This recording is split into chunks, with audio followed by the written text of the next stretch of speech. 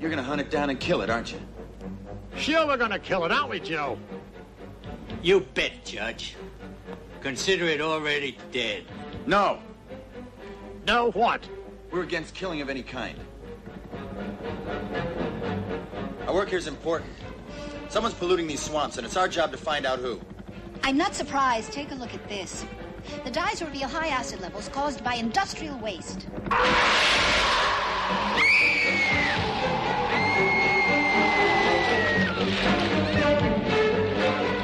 Kevin, watch out! He's behind you! Kevin! Kevin! Kevin!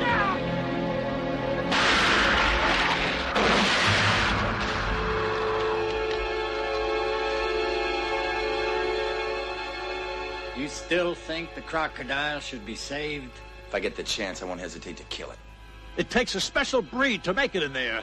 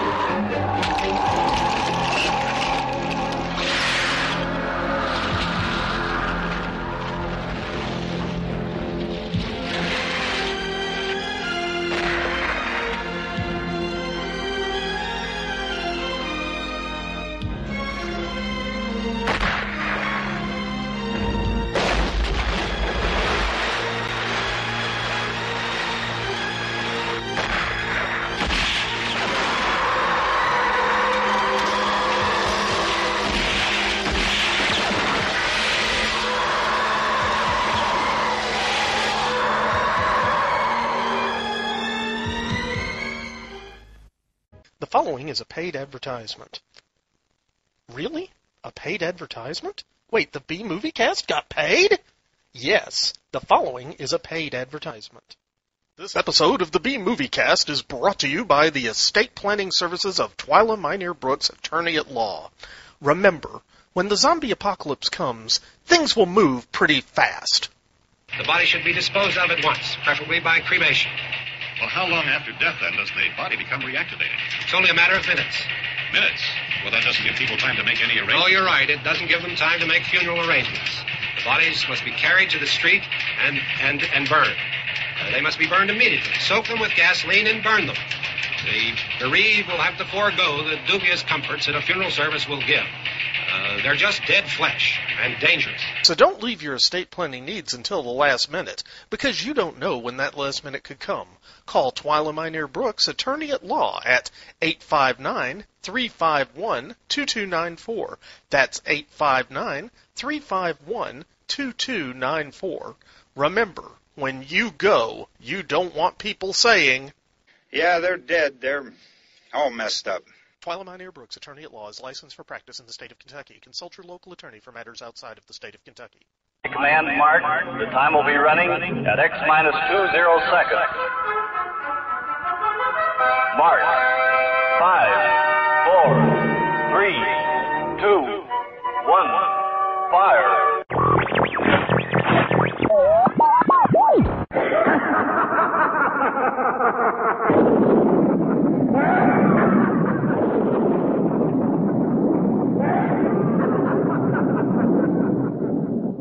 Spawned by the continuing decline and fall of society as we know it, and created on the second-floor spare-bedroom studio in the Piedmont of South Carolina. Podcasting on a shoestring budget and changing the world one freak at a time. It's the B-Movie Cast with your host, Vince Rotolo.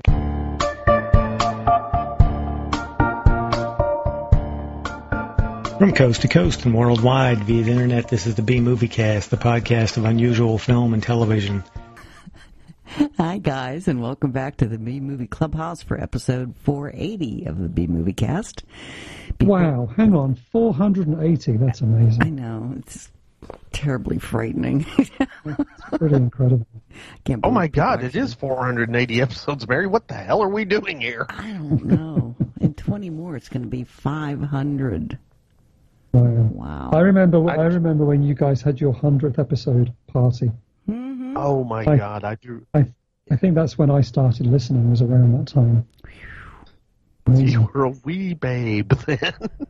Yeah. We're going to have a big blowout for 500. And it's not going to be Xanadu. Mary, putting my foot down. What better way to celebrate? Right. Xanadu's terrible. I think we should do the pirate movie with Christy McNichol. No. That's another musical. Is that the Australian? That's Australian, right?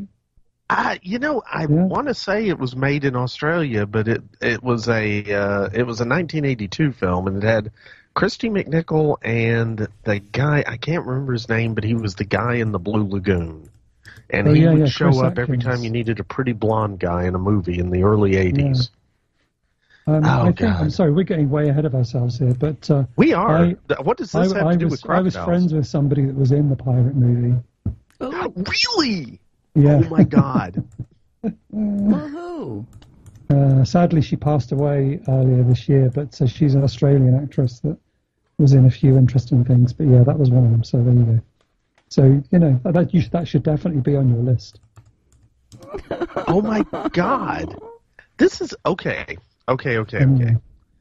First off, I'm sorry that I've taken us down this rabbit hole of musicals that I like. Before we even started the cast, thank you. Well, Mary, you asked for it. You brought up Xanadu. Why don't you put it out there and get the listeners to cast votes on what should be your 500th episode film? Oh, that's brilliant, and Xanadu will win. Yes, listeners. Yeah. No, yes, if you love listeners. me at all, no, please, no. Yes, listeners, bow to my will. But Mary, you must realize by now that people like listening to hear you in pain. How terrible the films are is part of the fun of listening. So you've got to be careful. It's like a self-fulfilling prophecy. If only Xanadu was terrible and not probably the best musical ever made. Yeah, even I felt my stomach flip when I said that. What about The Apple? Have you ever done that one? Oh, dear God, no. I wouldn't be that mean. The Apple? Oh, wow. Oh, God, I'm trying to remember. Who was in The Apple? Oh, I don't know. Some people who wished they weren't. Oh, there were a lot of people in it that wish they weren't, but there was like a big-name actress, I want to say, played Eve. The 1980 movie? Yeah. Okay, it is... Catherine Mary Stewart. Yes. Yes, it was Catherine Mary Stewart. Classic. Oh, my God, I love Catherine Mary Stewart. Okay, I'm gonna make a rule here now. The 500th movie can't be a musical. Unless the listeners vote. Go ahead, listeners, vote. I'm taking control, and I'm going to overrule that one. I'm just going to change the numbers of the shows, and suddenly it'll be 500, and you won't realize it. I think I will. When I write up the show notes, it's going to have 500 across the top, so I think I will. We will get back to this, Mary. Okay. I think we should get on with the crocodiles. I think we should. Before I go any farther, I want to get our contact information out of the way. We love hearing from all of you, so we have a feedback segment devoted to your comments and suggestions, and this is how you can contact us. Option 1, pick up your phone and dial 888-936-0808. This is a toll-free number and a very easy way to leave a voice message. Option 2, you can make your own MP3 file and send it in to bmoviecast@gmail.com. Or use your smartphone voice software and record a call, then just send that in as an attachment instead. Or option 3, if you're not into talking, you can just shoot us an email to bmoviecast@gmail.com. Our website is bmoviecast.com, where you can subscribe to the podcast. It's free, and there you can join us on the Facebook bmoviecast fan page and letterbox. Also, you can play the contest by sending in your answer by email to bmoviecast@gmail.com with contest in the subject line. And check out the links while you're there, or buy a T-shirt. I currently have smalls to 4Xs. If you want to help us financially, there's a donation box you can click on as a supporter on the Lugosi, Karloff, Agar, and the infamous Xanadu level through PayPal. Also, the easiest way to donate is to click on the Amazon bar on the right side of our homepage. This Amazon link will take you to Amazon.com to make your purchase. It doesn't cost you anything, and you can still log into your personal accounts when you get there. It's completely private, so think about us before you buy online. So now, through the miracle of modern technology and thousands of miles of wires, server farms, PCs, Macs, the Internet, and duct tape, we have our co-host from Lexington, Kentucky, author, editor, screenwriter, film producer, Nic Brown. He has a new website. It is authornicbrown.com. That's AUTHORNICBROWN.com. He is the author of the Werewolf for Hire book series, starting with Blood Curse. He's also selling a book in collaboration with his wife, Fiona, the B-Movie Cookbook. All of these are available on Amazon. He's produced 2 movies, Wretch and Loss Prevention.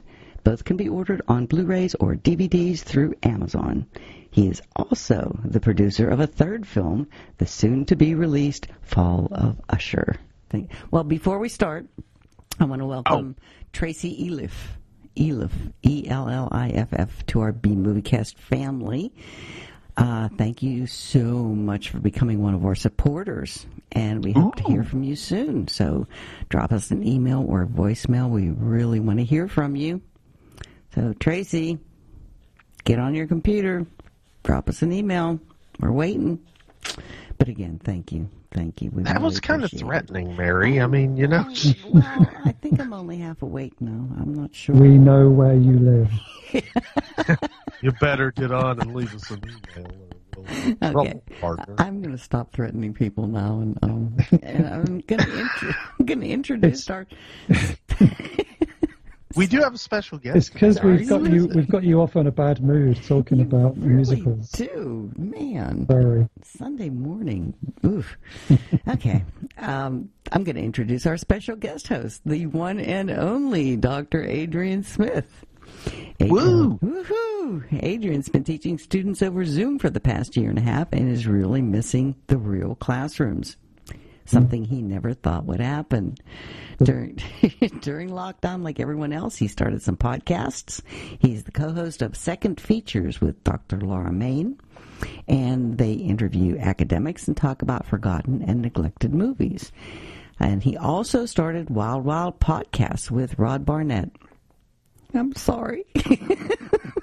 Okay, Mary, that is a fun podcast. Well, no, it's Rod. Sorry. It's Rod. What's wrong with Rod? Oh my God, Mary, you're like this. I love Rod. Where's Mary? Where? This is like an evil doppelganger situation. I know. I think it took over. Oh, by the way, I had my I had a COVID test and it came back negative. Woohoo! That's probably why I'm evil this morning. Yes, not having COVID makes you evil. No, that stupid Q-tips shoved up into your brain made me evil.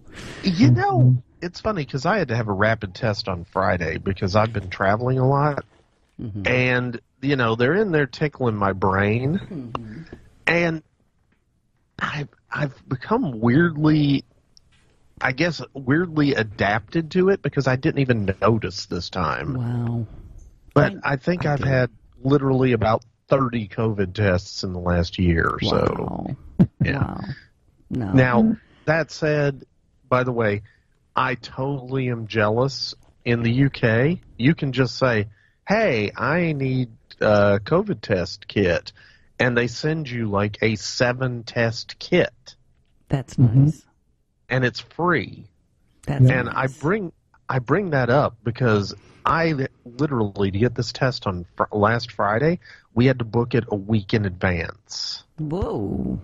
Yeah, because you can't just go and get a COVID test in Kentucky right now. There's no place that's not A, booked up, and B, using reservations to guide you for it. Yeah, they're like that here in South Carolina. There used to be these drive-thrus all over the place that you could go to, and now it's like it took me 2 hours online to find a drive-thru place. Yeah. See, that's so you can't just do it at home. No, the home kits you have to buy. You have to buy them, and then they're I don't know. And they're people sold out everywhere. They're sold out. Yeah. Oh, I mean the kids just bring them home from school in big boxes, look, because they have to test themselves twice a week. Wow. Yeah. But anyway, that comes down to the whole thing about why it's good to have a national health service. But I'm sure that's not a discussion we need to get into on an American podcast. Oh, don't get me started on that. I'm all about national health, by the way. Yeah, seriously. You could argue that I've paid for those tests with all my taxes, but I don't care. It's good. You just get them when we want. But I'd rather not have to do them at all because it's horrible. Yeah. I want this to be over. Yeah. Well, let's get back to a simpler time where the only thing we had to worry about was a giant radiated crocodile lurking just below the surface. I know. How easy those days were. I know. Oh, such the salad days when we were green with crocodiles. Radioactive ones, of course, but Well, duh. Okay. I just want to say, just as a quick side note, that yes, he was a giant crocodile. The radiation, though, to me, was the real enemy in this movie. Mm-hmm. Huh. Even though they did it so wrong. Huh. Okay. I mean, okay, no. When we get, I'm going to pause this. I want to come back around to it, though, because what I want to talk to you about, Mary, at some point, because you've worked with nuclear power for years, I really want to know your opinion about the radiation suit that the dude was wearing when he jumped into the water. The fact that he jumped into the water. That he jumped into the water with it, and that his face, other than a pair of welding goggles, was pretty much exposed. I mean, to me, it seemed like a suit designed to catch radiation and focus it on his head. Yeah. And one thing that I don't understand with it, like recently I just watched Empire of the Ants as well, the Joan Collins film. And oh my God, I did too. Why is it that radiation that's dumped illegally somewhere in a swamp only seems to affect one particular type of animal? Like why, I mean, like in that film, it's only the ants. No other bugs are made giant, just the ants. And why is it in this film just one particular crocodile, not everything that lives in the swamp?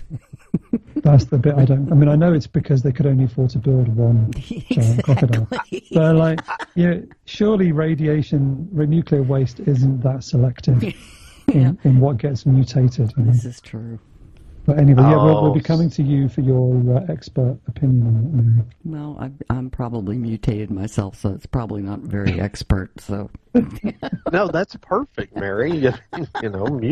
Mutant reporting on mutations. Yeah. Mutant podcaster here. What I like about this, Mary, is that when we're listening, we can't tell which of your two heads you're speaking from. The way you switch between the two is seamless. Well, see, the earlier one where I was being evil, I made her shut up. Yeah. You turned her microphone off. Yeah, I did. I kind of put some duct tape on her mouth. There we go. Yeah. Well, I want to get on with his introduction. Okay. Adrian is now doing Wild Wild podcast with Rod Barnett, devoted to Italian genre cinema. This first season is called Italians in Space. And it has covered Mario Bava, Lucio Fulci, and Antonio Margheriti movies, amongst others, from the 50s through the 80s. Next season will be Poliziotteschi. Very good. Adrian can't wait. So what is Poliziotteschi? Those are, the easiest way to describe them is Dirty Harry rip-offs, or like they're basically the Italians doing Dirty Harry and the French Connection. Ah, okay. Back in the 70s, but very distinctly Italian, with Italian politics, and there's a lot of terrorism in the 70s in Italy, and a lot of political corruption, pretty much everywhere. But particularly in Italy, there seems to be a lot of that going on, and open warfare in the streets between the police and gangs and fascist terrorists and communist terrorists. It was a pretty scary time, and so there's a lot of films that pick up on that. And there's usually, if they're the kind of Dirty Harry type or French Connection, there's one cop who has to go and bring down the bad guys by breaking the rules. And, there's lots of car chases, and they're fun. They're good. So there's a lot of those. Cool. So we'll be working our way. We do 10 films per season. So there are hundreds of those. So we'll just be picking out 10, a combination of 10 sort of the famous ones and some of the more obscure ones. We'll just be mixing it up a bit. I'm impressed. You're so organized. So, well, thank you. I just decided that the more interesting way to do it would be by season, so we can make very easy comparisons. So doing the space films, we started with the very first Italian space movie, which was partly directed by Mario Bava, and then we've worked our way through. So we've seen the genre grow and then eventually decline. And so it's interesting to be able to make the comparison as the genre developed. And so it'll that's the kind of idea with why we're doing one genre per season rather than just talking about films very randomly. It seems to be quite a nice way to focus it. Yeah.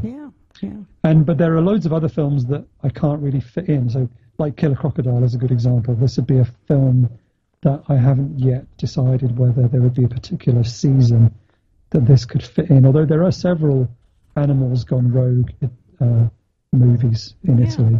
Yeah. I was going to say maybe I'll do one of those eventually. But what was it? My favorite Italian animals gone rogue movie, I think, is Rats.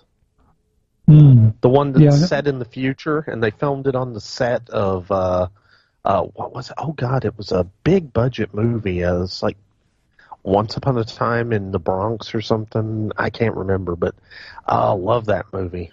So they just took over somebody else's set. Oh, it was abandoned. This was like 4 or 5 years later, and it was. Oh, it's such a terrible movie. I love it. It's called. I know the one you mean. It's called Rats: Night of Terror. That's it, Rats: Night of Terror. Thank you. I couldn't remember the rest of it. Yeah, and it's a post-apocalyptic movie with killer rats. Yeah, it's Bruno Mattei, the director. He did a bunch of. He did quite a few quite terrible films. He did a kind of unofficial Terminator sequel and an Alien sequel and stuff like that. Yeah, he's quite interesting. Oh. Yeah, there's a really good nature run amok one called Wild Beasts, which is really interesting about how in I can't remember if it's actually set in Rome, but again, it's a pollution thing. The water supply gets polluted, and it's the water supply to the zoo. So all the zoo animals go berserk and break out. And there's some amazing scenes of kind of panthers and things just walking down the middle of the street in the city, and people getting attacked by escaped zoo animals. That's pretty crazy. So, yeah, there are quite a few interesting ones. And not all of them directly ripping off Jaws, although this one clearly is. I was going to say they all can't be The Last Shark. No, although I mean there's a couple of other Jaws rip-offs like Cruel Jaws. Yeah, is another quite well-known one that I think actually incorporates footage from Jaws, possibly. I was going to say, isn't Cruel Jaws the one that actually stole all the footage from The Last Shark? Oh, possibly. Yeah, there's a lot of overlap. My God, it's easy to lose track. I've just realized I've watched way too many bad Italian movies. You can't watch too many. That's true. Because there are so many that no matter how many you watch, there will still be tons more you haven't seen. Well, it's impossible to run out. So with our podcast, we're only really skimming the surface. But what I thought, the reason I wanted to start it and get Rod on board, obviously because Rod is an experienced podcaster and it helps to talk to somebody else who knows what they're doing. And he was more than happy to join in because I was going to be the one doing all the editing. So all he has to do is watch the film and then turn up and talk about it. So that's quite good.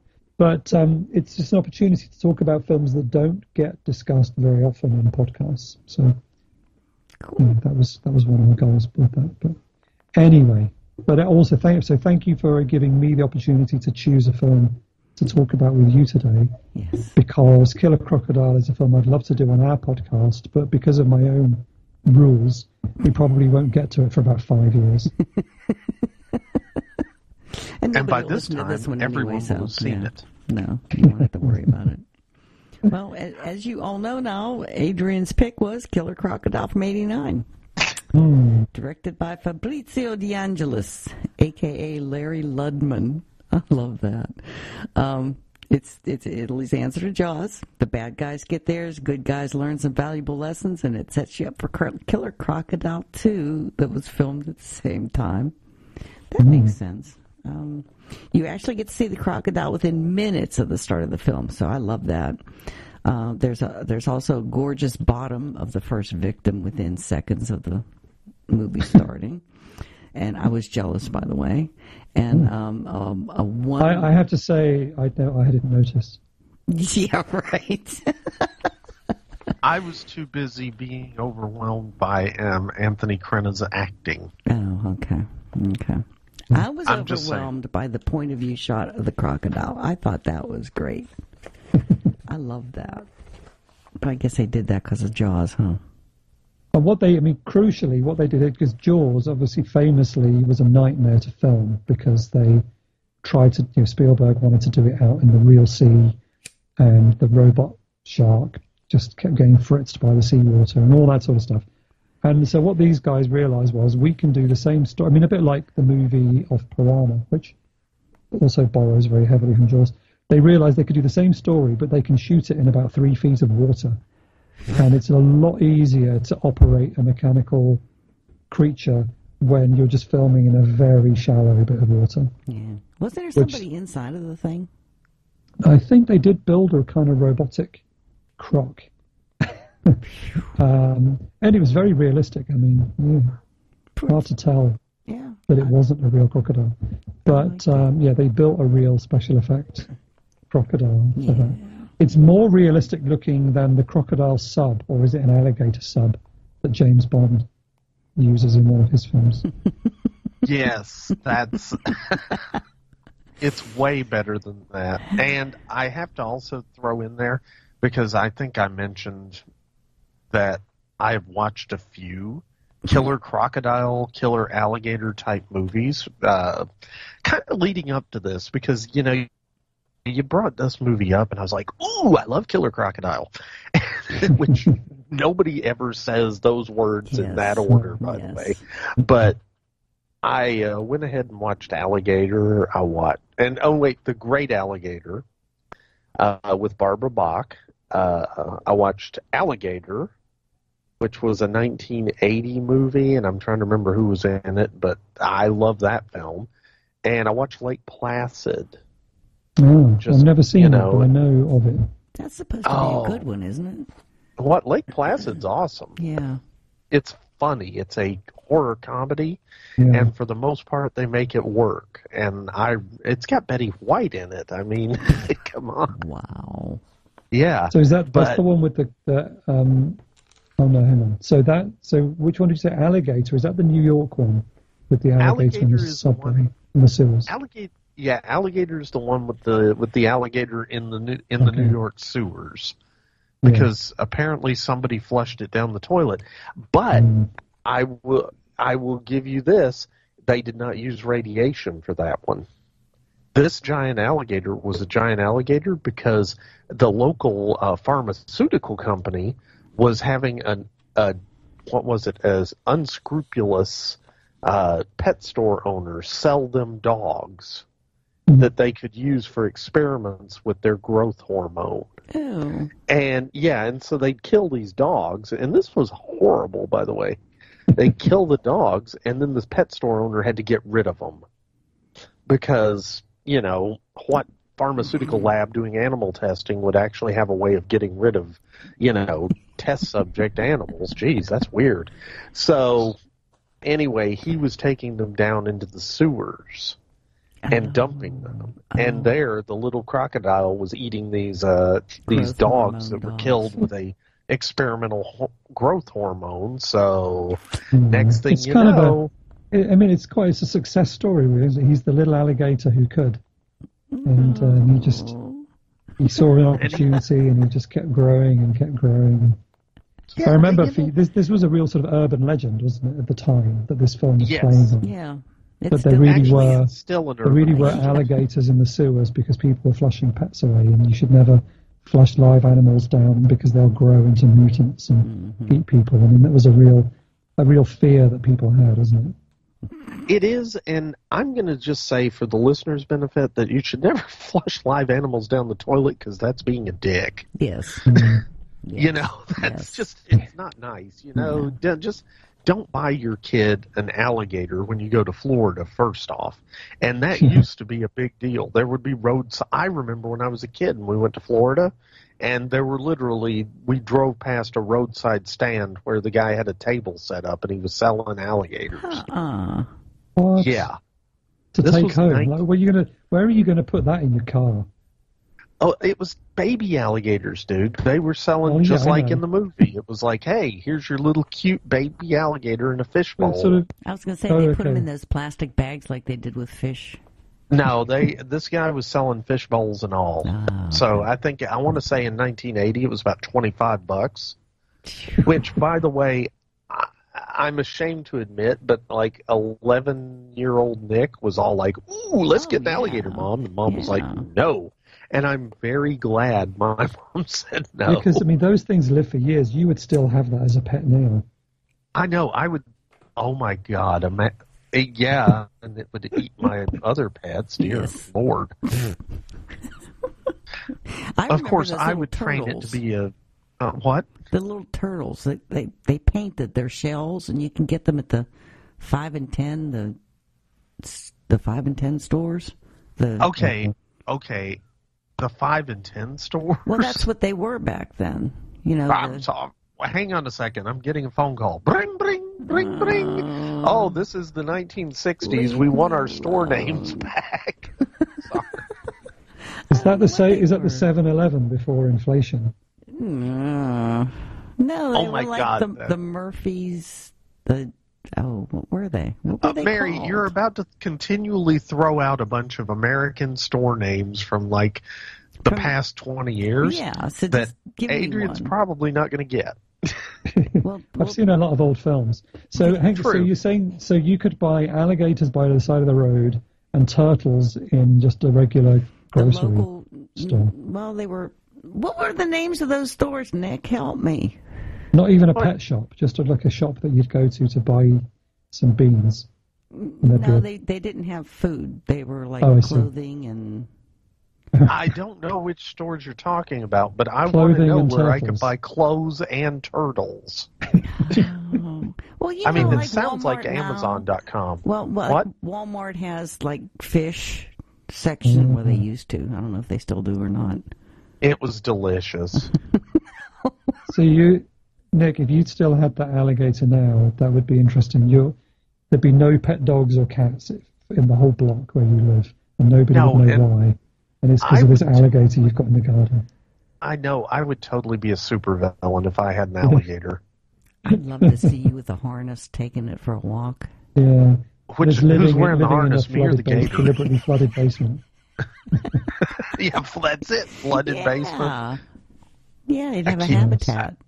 I keeps me a gator in the garage. And you mentioned the other film you mentioned was The Great Alligator. And oh my God, that's such a bad movie. That one's interesting. We talked about Killer Crocodile and Killer Crocodile 2 both being shot at the same time, and I think The Great Alligator was shot back to back with Island of the Fishermen. The same director. It's Barbara Bach again, shot on the same tropical island. I think they just shot those two films back to back. Yeah. I think Nick just watched it for Barbara Bach. Yeah, well, why not? If I want to watch a Barbara Bach movie, there's a lot better Barbara Bach movies to watch out there. Okay. She's actually the star of the latest episode of our podcast because we just did one on The Humanoid, which is a great Star Wars ripoff. and she's kind of a evil supervillain in there. It's very funny. She did quite a lot of Italian films around this time. In fact, I think that's Humanoid is the same year as The Great Alligator. Yeah, that was the year that her career kind of took a tank, it feels like, but, That's okay, because Barbara Bach would go on to date Ringo Starr and then marry him. Really? So, yeah, Barbara Bach is Ringo Starr's wife. They did. They met on another movie, didn't they? Caveman. Caveman. Oh, wow. So, it all works out for the best. And she actually, say what you will about Barbara Bach, but she started a nonprofit to help with drug and alcohol addiction also. Cool. Because she and Ringo Starr both kind of went through it in the 80s. Mm-hmm. And they came out on the other side, and she was like, I need to help people. Yeah. And so she and another actress actually started a rehab and support charity, basically, to help people get off of drugs and alcohol. Cool. So, but this isn't the Barbara Bach cast.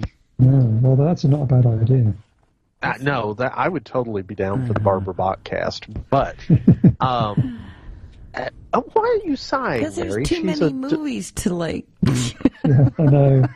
So many wormholes. So many, yeah. So many movies. Yes. Oh, yeah. But yeah, The Great Alligator. I actually, I was watching that film, and the one thing that struck me as I'm watching it was that it makes Killer Crocodile look like an epic motion picture. Wow. It does, because on top of everything else, they did not have a giant crocodile for this movie.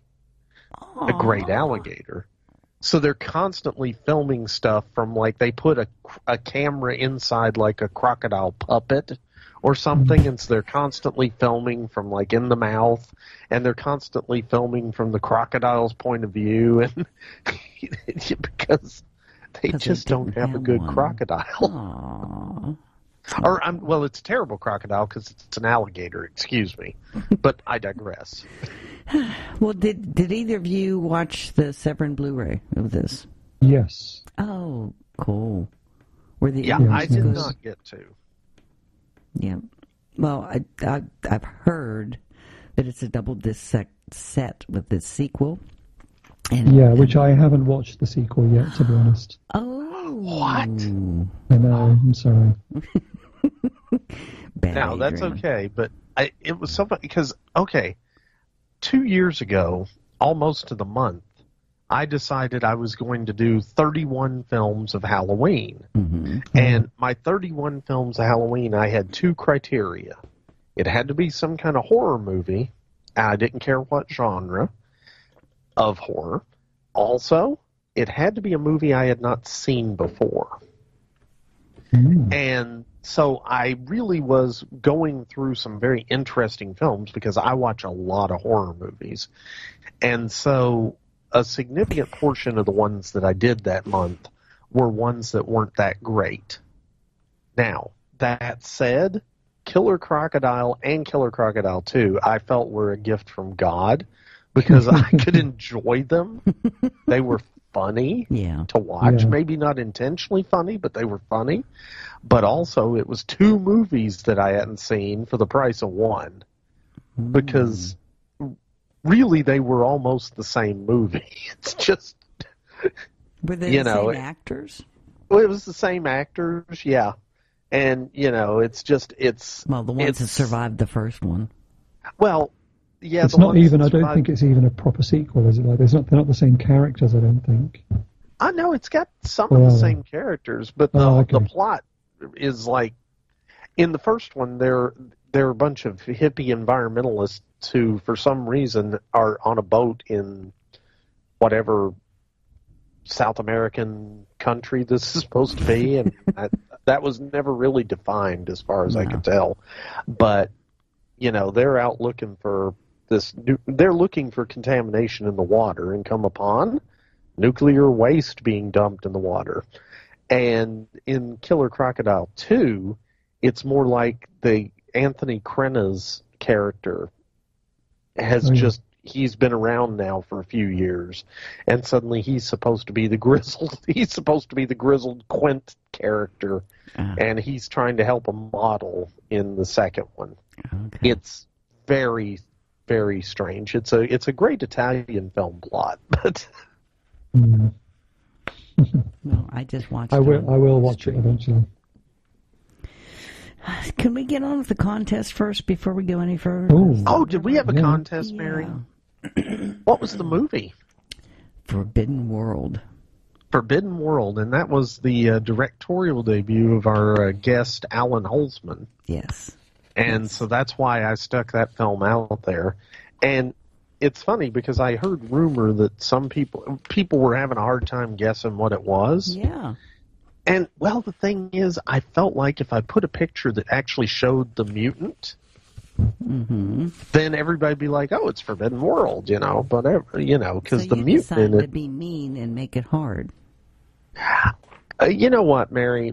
I'm done here because it's like, Nick, you made the contest too easy. Nick, you made the contest too hard. Nick, easy. You like it easy. Yeah. You aren't even playing. I know. But Mary, if it's too easy, you'll have to get more ping pong balls. Oh, believe me, I have enough. I have a whole bucket full. Okay, you'll have to come up with more prizes. How about that? Well, we have. I'm all out of sporks. Patrick just sent me a new updated list with more movies he's donating. So, woohoo! Oh wow, thank you, Patrick. I know, it's great. But today, our first movie was donated by Patrick. It's the Star Wars trilogy, episodes 4, 5, and 6.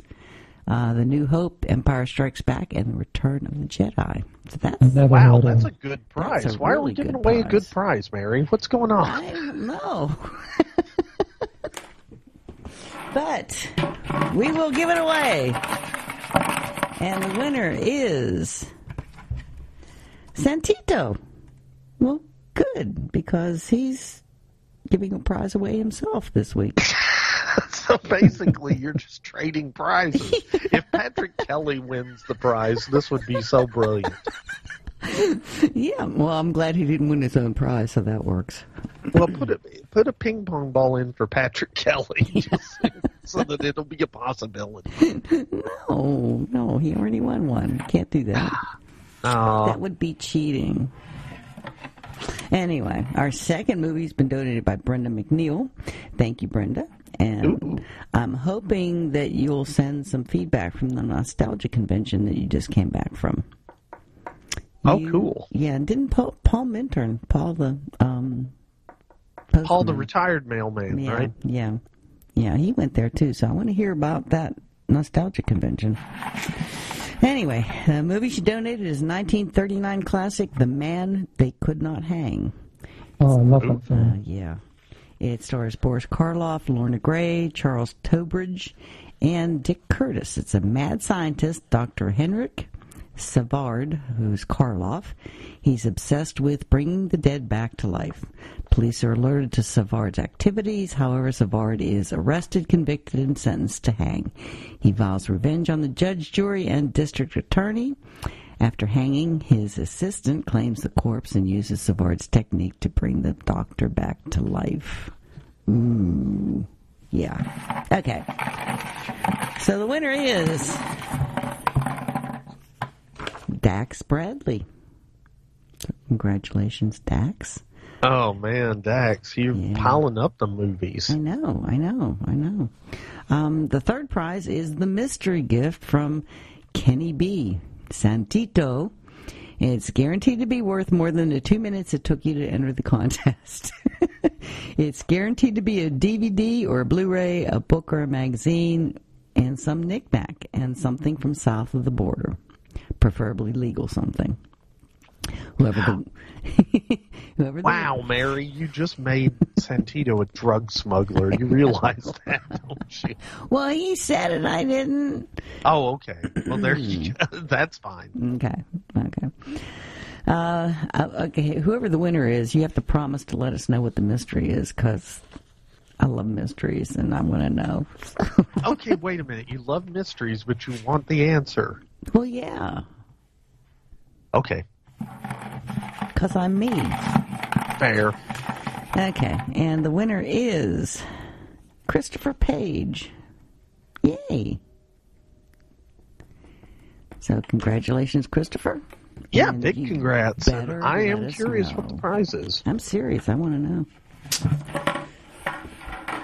So, on with the show. Contest is over. The contest is over. The show is just begun. Yes. Yes. The Killer Crocodile Show. What is our movie, Mary? Killer Crocodile. Killer Crocodile? Wow, that shut us all up. Yeah, dude.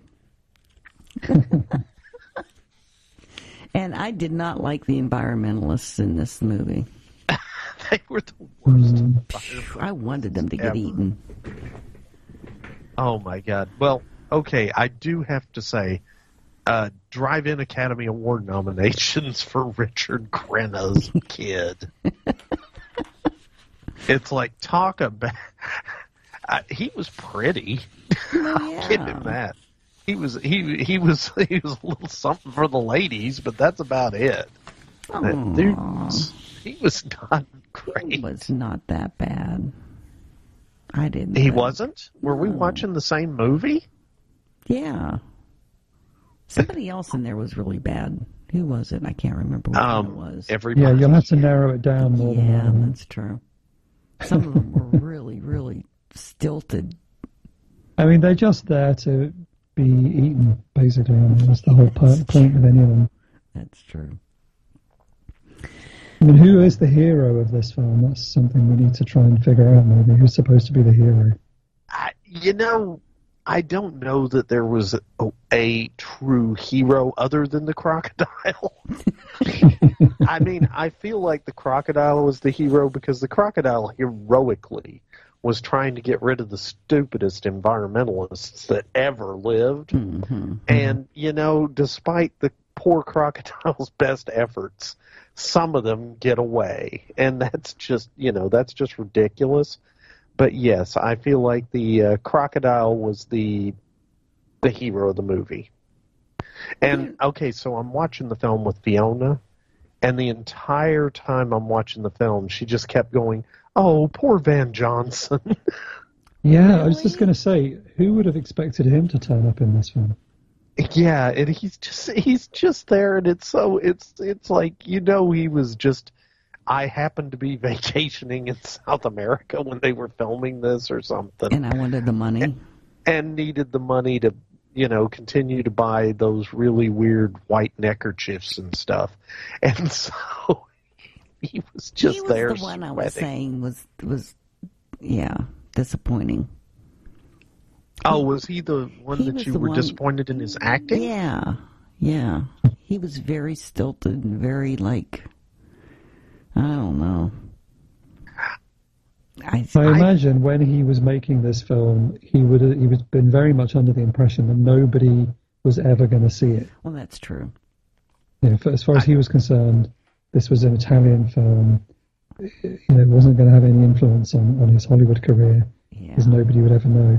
He didn't know that we'd be watching it on Blu-ray 30 years later. It was really late in his career, too, though. Yeah. And I mean, bear in mind, he was 73 when he shot this film. Yeah. Van Johnson, I mean, his film credits go all the way back to the 1940s. I know. And so he was a name, and they kind of scored him for this. And I feel like it's one of those things, I need some money, so I'll just do whatever film comes along. Yeah, I think that's why I thought he would be a better actor in it. I think the problem was he was trying too hard to be a good actor in a movie full of not good actors. Yeah, and he wasn't exactly given great dialogue. Yeah. No. But of course, he lived to be 92, so he lived like nearly 20 years after making this film. So hopefully he lived long enough to have people say, "Hey, you were in Killer Crocodile. I love that film." Or something, and he'd probably be really disappointed by that. Yeah. I was going to say, how would you depress Van Johnson walk up to Van Johnson and say, "Hey, you were a killer crocodile." And he'd be like, "All the other films I've done, and this is the one you remember me for? I was on the set for like 2 days, and all I did was sweat and walk around." Mm-hmm. Actually, to be fair, he, like many of the cast members, did end up in the water at one point. That's true. And that was him in that nasty water. So good for Van Johnson. That's being a trooper. Where was it filmed? It's the Dominican Republic, I believe. Yeah, I think it was the Dominican Republic, but they never define where it's supposed to be set. Yeah. It's just some lawless third world country where the white guys apparently run everything. And Anthony Crenna. I'm looking up Dominican Republic because I'm not really sure where it is. Oh, it's stuck on Haiti. It's in the other half of Haiti. Yeah, it's the other side of the island for Haiti. Oh, okay. Well, geography lesson is over. I'm sorry, I didn't realize Haiti was that far south. For some reason, I thought it was much further north, more like by the Bahamas. Okay. Well, the Bahamas are kind of stuck out in the middle of the ocean too. Yeah. That's the thing that always surprises me. Because you go down to the quote unquote the islands, and the Bahamas, I always thought they were kind of in that chain of islands that kind of leads down to Haiti and that area. And they're like, the Bahamas are way out in the middle of the ocean. I was thinking it was up near Bermuda, which is really out in the middle of nowhere. All this talk of these islands has just got that Beach Boys song in my head now. Oh, no. Yeah, I was just thinking that myself, actually. Beach Boys. I just kept thinking they needed a lot of bug spray. I don't think that was going to help them with the crocodile. No, but oof. Can you get crocodile spray? I don't know. Is it like anti-shark spray might have worked. I think Batman's got some crocodile spray on his utility belt. He does. Probably. Of course he does. Anyway, I did get the feeling of the heat and the nastiness and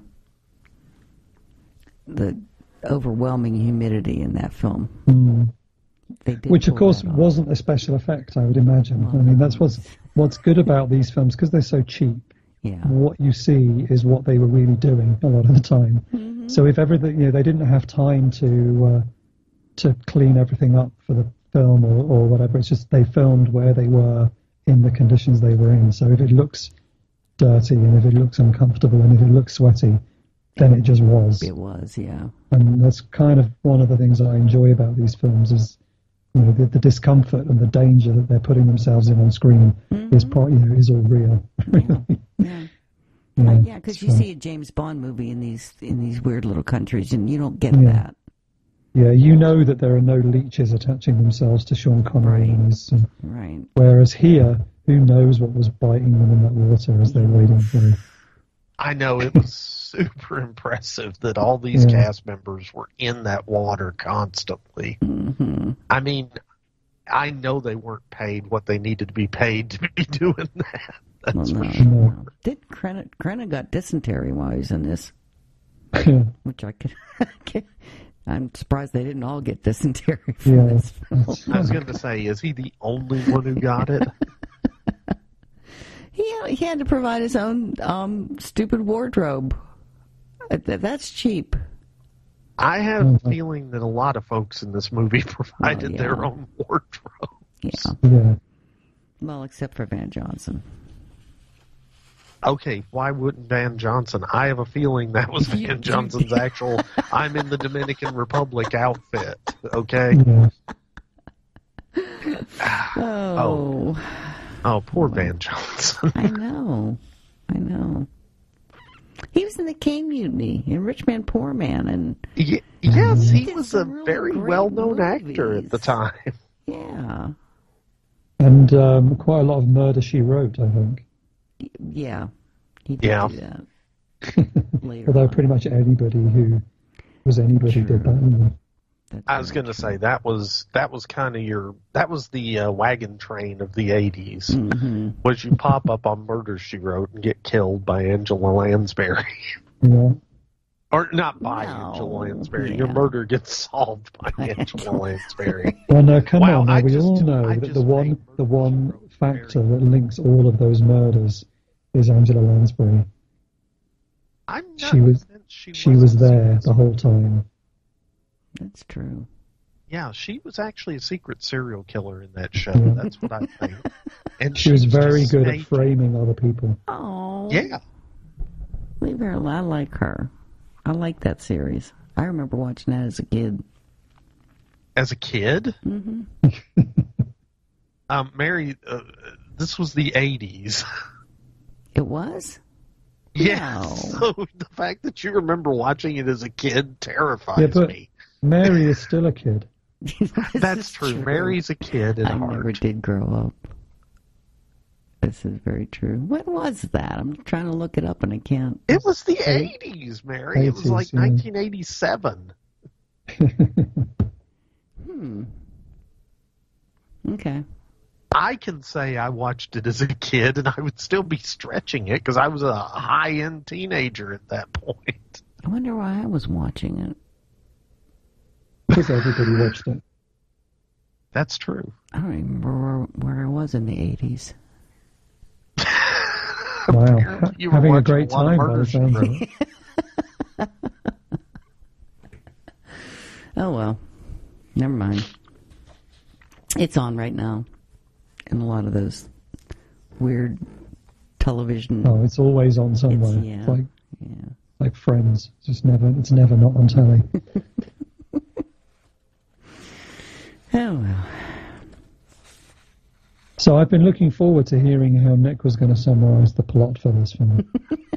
Oh, wow. Well, do we want to talk about the actors first? I mean, we've kind of talked around actor Richard Crenna and Van Johnson, but we haven't really talked about them. Was Richard Crenna in The Blob? Okay, his son was. Oh, okay. Okay, bear in mind, in the 80s, this is not... Yeah. This was not a Richard Crenna movie. This was a Richard Crenna's son, whose name sounds like Richard Crenna because he's Richard Anthony Crenna. Yeah, he's sometimes credited as Richard Crenna Jr. Yeah. I believe. So, yeah, and so that's sort of like when you hire Frank Stallone so that you can put Stallone on the poster. And you're just putting the last name and like a tiny little F in front of it so you can say, look, this movie's got Stallone. Oh, yeah.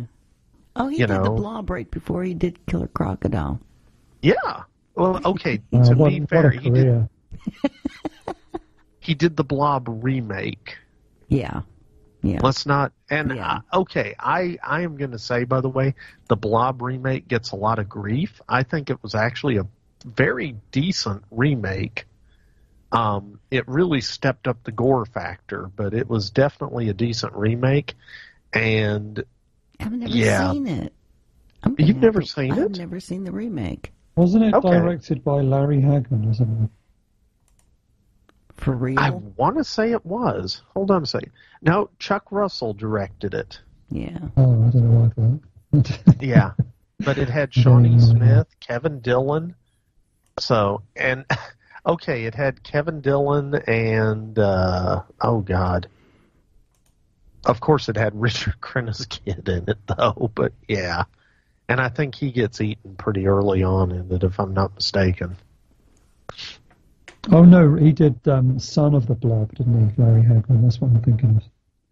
Yeah, oh, God, yeah, that was, Sorry. Oh, wow. Yeah, no, that's... I was sitting here trying to think of which movie. Yeah, this was the 1988 remake. Was it 88? Yeah. Yeah. Yeah. Because I actually saw that in the theater, by the way. So, yes, I went to the theater to see it. Oh, Beware the Blob is the other name for Son of the Blob. Oh dear, so many bad movies out there. It's great. Okay, and we've gone down the blob rabbit hole here. I'm sorry. See, hey, there's another contender for episode 500. There you go, Mary. No. Okay, Mary, you're groaning. Yeah. How do you get more B-movie than the Blob remake? The Blob. I think we've done the Blob, Mary. Okay. Okay, this is the tragedy of doing 480 episodes. You can't because remember. I literally don't remember half the movies we've done. It's like I've seen them, but did we talk about them on the podcast? Did we do a podcast episode? It all becomes this hazy muck. I know. I really do need to post, like, a database on our website. Wow, you are very what's the best word for it? Nick needs to post a database on I the was website. gonna say you're very free with volunteering me to come up with stuff, Mary. And yeah, I will post a database. Okay, folks, if you go on to the B Movie Cast website, there's a little search bar up in the top right-hand corner, and just type in a word that goes with a movie title, and odds are it will show you if we did it or not. Oh. Really? Wait, Mary, you didn't know that? No. That's why I created that database, because I couldn't figure out what movies we had done. Okay. Even as we speak, ladies and gentlemen, I actually can feel Mary navigating to the B Movie Cast website and looking for the search bar that I spoke of. You're right. So I'm going to be quiet while I type, because I can't type. That's it now. Mary's gone for the rest of this episode, just looking up what films we've done. Well, I tell you what, Adrian, why don't you tell us a little bit about the guy who made this movie, the visionary genius behind Killer Crocodile? Fabrizio De Angelis. Yeah, he's an interesting guy. So he's mainly known as a producer rather than a director. He directed a few films, including this one, but crucially not the sequel. He didn't do Killer Crocodile 2. Really? Which I think is funny. Yeah. He did some films that I'm sure you must have seen, or at least would be into, Nick. Films like Karate Warrior and Cobra Mission and Golden Kimono Warrior, which was a TV show, I think. There's an interesting range of stuff. But yeah, primarily he was a producer.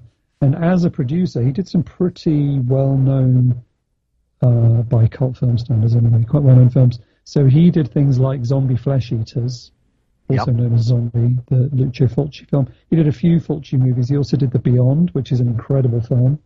House by the Cemetery, New York Ripper, Manhattan Baby. So those are all quite famous Fulci movies. He also produced one of my favorite trilogies, the Bronx Warriors trilogy. Oh, love those. Oh, those are great films. So he was the producer on those, which is pretty amazing. So, and he did. He even produced one of the rip-offs of his own film. So after the success of Zombie Flesh Eaters, we had a film called Zombie Holocaust, and he was the producer of that. And I think he came up with the story. So he was not. There was no kind of artistic pretension. If something would make money, he'd do it. So he'd rip off his own films.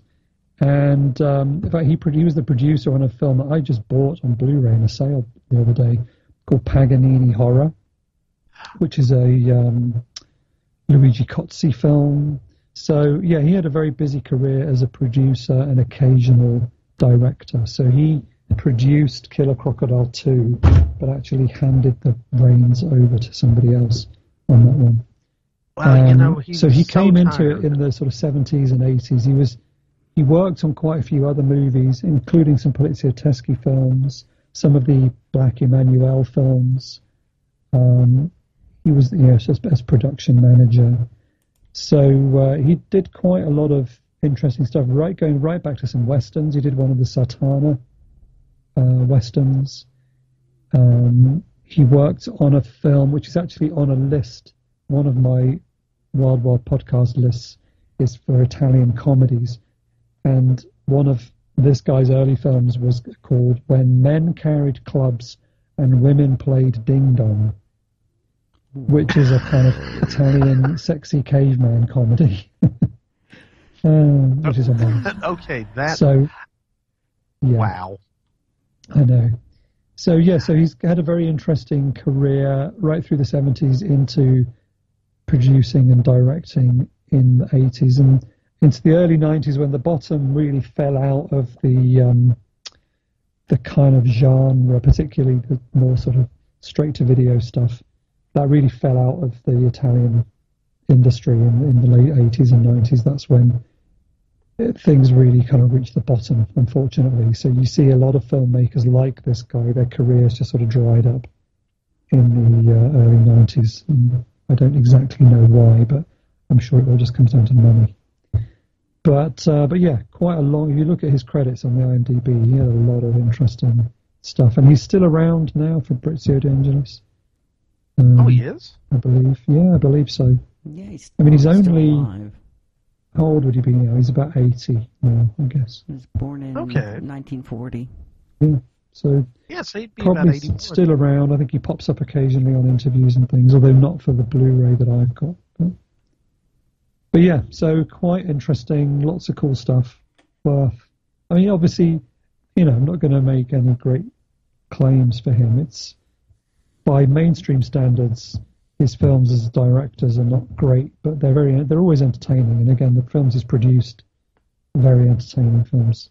What did the Italian industry move on to after it kind of quit doing these? I think, they just... there was still some of the cheaper films being made, I think more in the erotic thriller kind of genre. But I think the industry moved primarily to television. Television became more of where things were being made rather than film. Oh, okay. And yeah, it just seemed to, as an industry, just really ground to a halt. And if there were films being made in Italy, they were more of the art film rather than the genre stuff that we're more interested in. Do you ever watch Breakfast with Dracula? Breakfast with Dracula? No. Okay. Is that one of his? Yeah. I've missed that one. He produced it. Oh, right. Yeah. No. Again, it sounds fun. It kind of sounds like it'd be a comedy. Yeah, I would have thought so. Yeah, there are so many. I mean, just so many different things. I think, you're right. That was one of the last things that he directed, where Dracula hitchhikes to Miami and works as a model. I have to get my hands on that. Okay, wait a minute. You don't want to watch Xanadu, but you want to watch a movie where Dracula hitchhikes to Miami to be a model. Yeah. There you go. Okay. There's another candidate. What kind of story could that possibly be? That's got to be great. There's a lot of Italian genre films were made in Florida. I think during the 80s and early 90s, I think there was a big tax break offer for film crews to come there, and you get films like Nightmare Beach, for example. It's quite a well-known one, a John Saxon kind of slasher, possibly supernatural kind of film. All shot in Miami, but with an Italian director, Italian crew, and a mixture of Italian and American cast. And it sounds like Breakfast with Dracula is another one of those. I'm sure it's the kind of things where the tax breaks were so good, the tax deals were so good, that these films would make a profit before they'd even finished filming. So it didn't even matter if the finished film was any good or not. They would still make some money out of it. And they were pretty good deals. But I think it was when deals like that all just sort of dried up that everybody gave up and moved on to something else. Well, that's it, because remember, at the same time that the Italian, kind of the knockoff movies were coming out, was also the period where the direct-to-video thing really rose to the surface. And so you had a ready-made market for these low-budget knockoff movies, essentially. Because I've seen so many of the movies that this guy directed without ever knowing, Fabrizio De Angelis from, A Hole in the Wall, because they were all on the shelf in the video store in the 90s. So, I would go in, I'm like, ooh, the Bronx Warrior, let's watch that. Or, they're disguising Zombie themselves as Holocaust. American films, so you wouldn't know. Yeah. And the other thing, okay, I feel like, and, you're kind of the expert on the subject matter here, Adrian, but was it a lot of the Italian, kind of the knockoff cinema, I feel like it was very cyclical based around what was popular at the time in the U.S. Because remember in the 80s, there was also that big wave of post-apocalyptic Italian films. Oh, sure, yeah. Yeah, and that to me, that kind of replaced the spaghetti western. It was the spaghetti Holocaust. And, you would have, films like Rats, films like The Bronx Warriors, which was not a post-apocalyptic, but it kind of was. But then you had all those like Warriors of the Wasteland and a bunch of films like that were just straight up post-apocalyptic, and half of them had Donald Pleasance in them. Oh, yeah. He would appear in anything. He would. I love Donald Pleasance to death. But that man, oh my God, he was in so many bad movies. Yeah.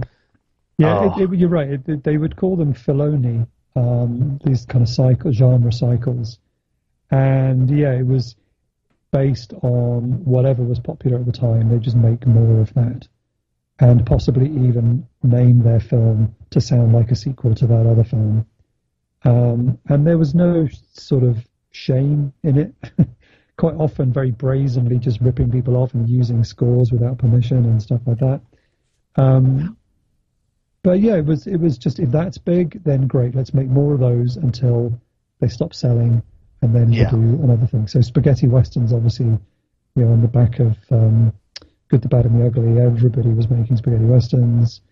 You might like Mad Max. And the Warriors as well was a big influence. Obviously, the Bronx Warriors is a great combination of Mad Max 2 and the Warriors and stuff like that. There were tons of kind of Italian ninja films and karate films and stuff like that on the back of the sort of wave of ninja movies in the 80s, or Star Wars knockoffs. It was just whatever. If you could see an opportunity to make some money by having a very similar looking poster on the front of your cover on your VHS next to some of those other films in the shop, then you'd make some money. So it was a great movie, but it was a proper factory. The Italian industry was an industry. They were happy to be working and to just keep churning stuff out for as long as they could on whatever was required. And luckily, sometimes the films were good. There's almost like it wasn't intentional. Kind of like even if they weren't good, they were still usually fun. Yeah. Oh yeah, you're right. Corman was similar. Corman would do the same thing with his kind of factory that he had going. Yeah. Absolutely. Yeah.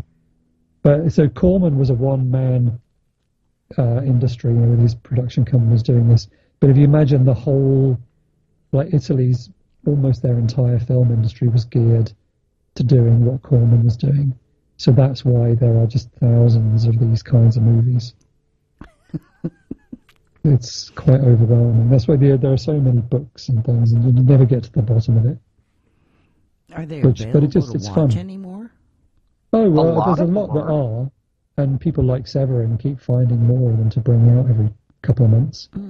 But for every one that you find, there's another 50 that have disappeared. Wow. Yeah. One thing I've been doing with putting together a list of potential titles for our podcast is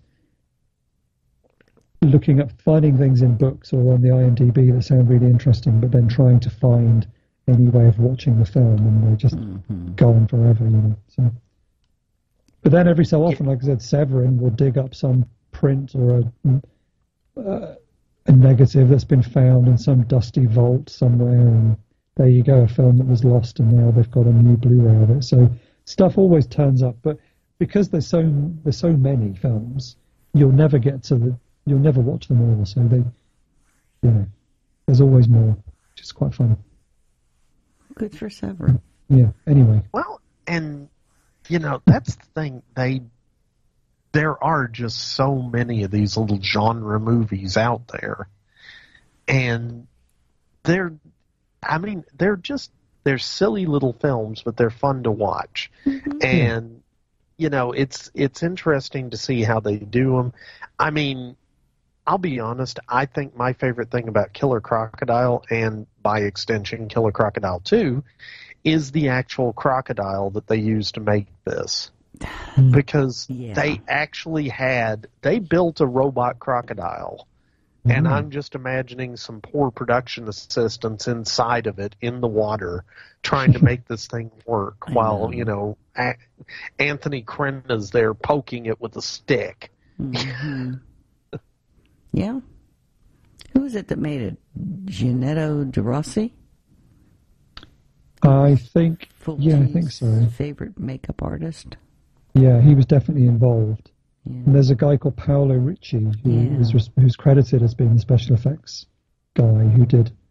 In fact, he did Island of the Fisherman. I just mentioned that film earlier. And he was good at building stuff as well. He did the construction. Yeah, I think he was involved. But he did a lot of these kind of films. He did The Great Alligator as well. Yeah. So it's possible. He learned a lot from doing The Great Alligator, I think. Because, okay, for those who haven't seen The Great Alligator, it wasn't that great. You never got a true sense for how big The Great Alligator was, because sometimes it was like regular alligator size, sometimes it was swallowing people whole. And most of the time, they had like a little model alligator, and they were just putting the camera right up next to it to make it look big. And that's how they So it keeps changing size. Yeah, and so that's part of the reason that I think I will give real props to Killer Crocodile, just because they pulled the trigger and had a giant crocodile prop. Yeah. Although it's not as giant, you look at the artwork for Killer Crocodile that's on the Blu-ray. Oh God! And it looks like Godzilla. It's like giant. It's absolutely massive when compared to the scale of all the people it's eating. It's really funny. And that, by the way, is also why you always, when you don't have a good budget for your movie, you want to have a painted poster. Oh yeah. Because you can put anything you want to into a painted poster. That's true. And it just sort of has to vaguely resemble things that actually happen in the movie. And that's Killer Crocodile. That's a good example, because they have this poster, and it's like Adrian said, the crocodile looks like, it looks like it could swallow a Buick.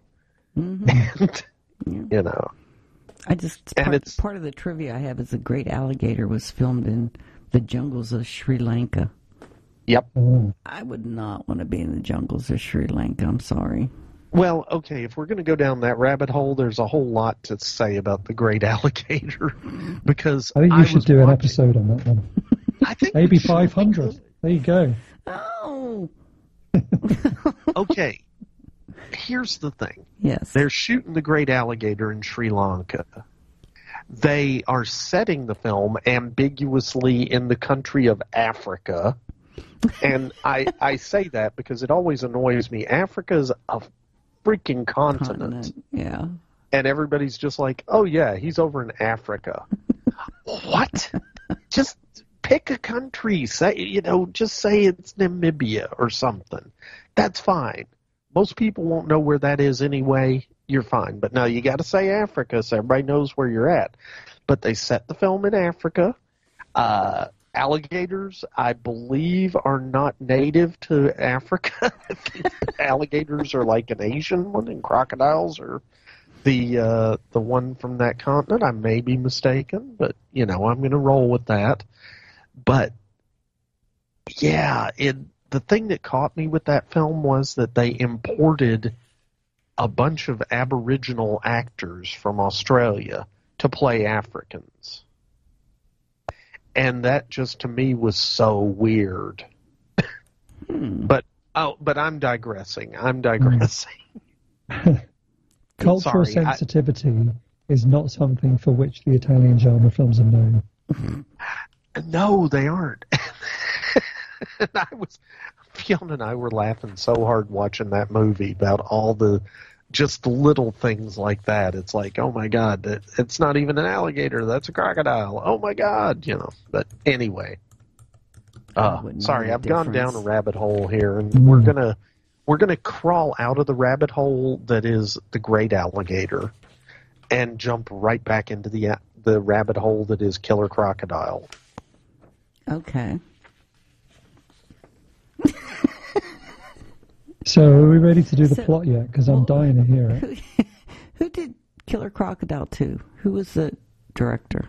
Oh, so, okay. I've forgotten his name. That was the special effects guy. Yeah, so Gennaro it was... De Rossi. Yeah, Gennaro De Rossi. And he... But yeah, he did loads of stuff. He did zombie flesh eaters and all kinds of things.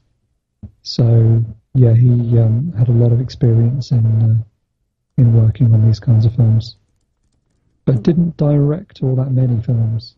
Fearless Crocodile Hunter. I mean, he did the makeup on Zombie Flesh Eaters, Cannibal Apocalypse, The Beyond, House by the Cemetery. He worked on loads of great stuff. Cool. Yeah. So, yeah, interesting. I mean, he only directed a couple of films, really. He obviously wasn't his strong suit. Well, and there's a quote that says he freely admits he was a terrible director. Well, fair enough. He only died this year, didn't he? Gennaro De Rossi. Ooh. Yeah, back in April. This is a shame. But yeah, he worked on loads of cool stuff, but much better special effects than directing actors. I would imagine with Killer Crocodile 2, well, I haven't seen it yet, that his focus was more on directing the special effects than the people anyway. That would make sense. I would imagine. Yeah. Yeah. Wasn't there a typhoon that delayed production of this? Oh, was there? No, you've done more research than me. Oh, okay. I know, I should have watched there's some documentaries on the Blu-ray, which I meant to watch before we spoke, and then I ran out of time. But, yeah, that wouldn't surprise me at all. I mean, obviously, they're dealing with a tropical island. You're just going to have to put up with...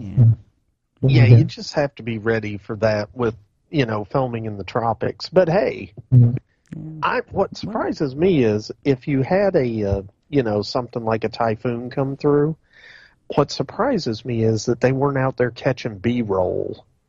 Yeah.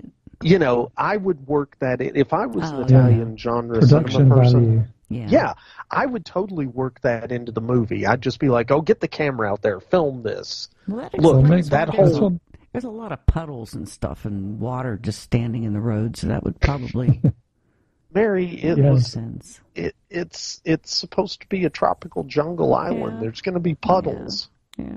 Well, you see, Nick, that's what makes you a really good film producer. You've got an eye, you know what's going to bring added value. Let me tell you, it's production value, buddy. If it happens, you film it. Yeah, that's like Lloyd Kaufman's rule. When he's actually, if ever there's a fire engine, they just film it. They'll work it in later. But if he sees a fire engine whizzing past, he'll make sure they film it. Whatever the film is they're making, because it adds production value. It does, and one of my favorite things Lloyd does, if you watch a lot of his movies from the 80s and early 90s, actually all the way up through the late 90s, he paid for a car crash stunt where they flip a car over at one point in one of the earlier movies. Yeah. And he manages to work that into every bloody film he does for... The same car crash happens in so many films. But yeah, I would totally been out filming the tropical storm though. But you see some of that actually in some of those Poliziotteschi films that we just mentioned before. That some of the car crashes get reused in more than one film.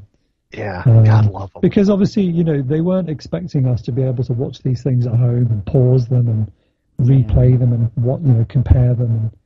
You'd see a film and then 3 years later you'd see another one. You're not going to say, hang on, that's the exact same car crash I saw 3 years ago. Audiences were not meant to pick up on stuff like that. Yeah. But that's what happens when you go down these rabbit holes of, hey, I'm going to watch all of Lloyd Kaufman's movies. Yeah. Well, you'll see the same car crash a few times. Yeah. And that's okay. Yeah, that sounds like Corman again. Yeah, well, you know what? There's a certain commonality to these guys, and one of the things is that they knew how to turn a profit on a movie. Mm-hmm. Yeah. And you just don't waste it. Yeah, exactly. You're right. That's like Corman paying a farmer to film them burning down his barn, which they used at the end of House of Usher. And then they just kept reusing that same fire footage throughout pretty much all of his Poe films. You've got the same bit of fire in it. Well, and I mean, okay, remember we just did Battle Beyond the Stars. And one of the things you'll see if you watch any Roger Corman sci-fi movie from about 1981 on, half of them, I swear, have at least some clips from the space fights in the space dogfighting in Battle Beyond the Stars. But but anyway, I think let's talk about Killer.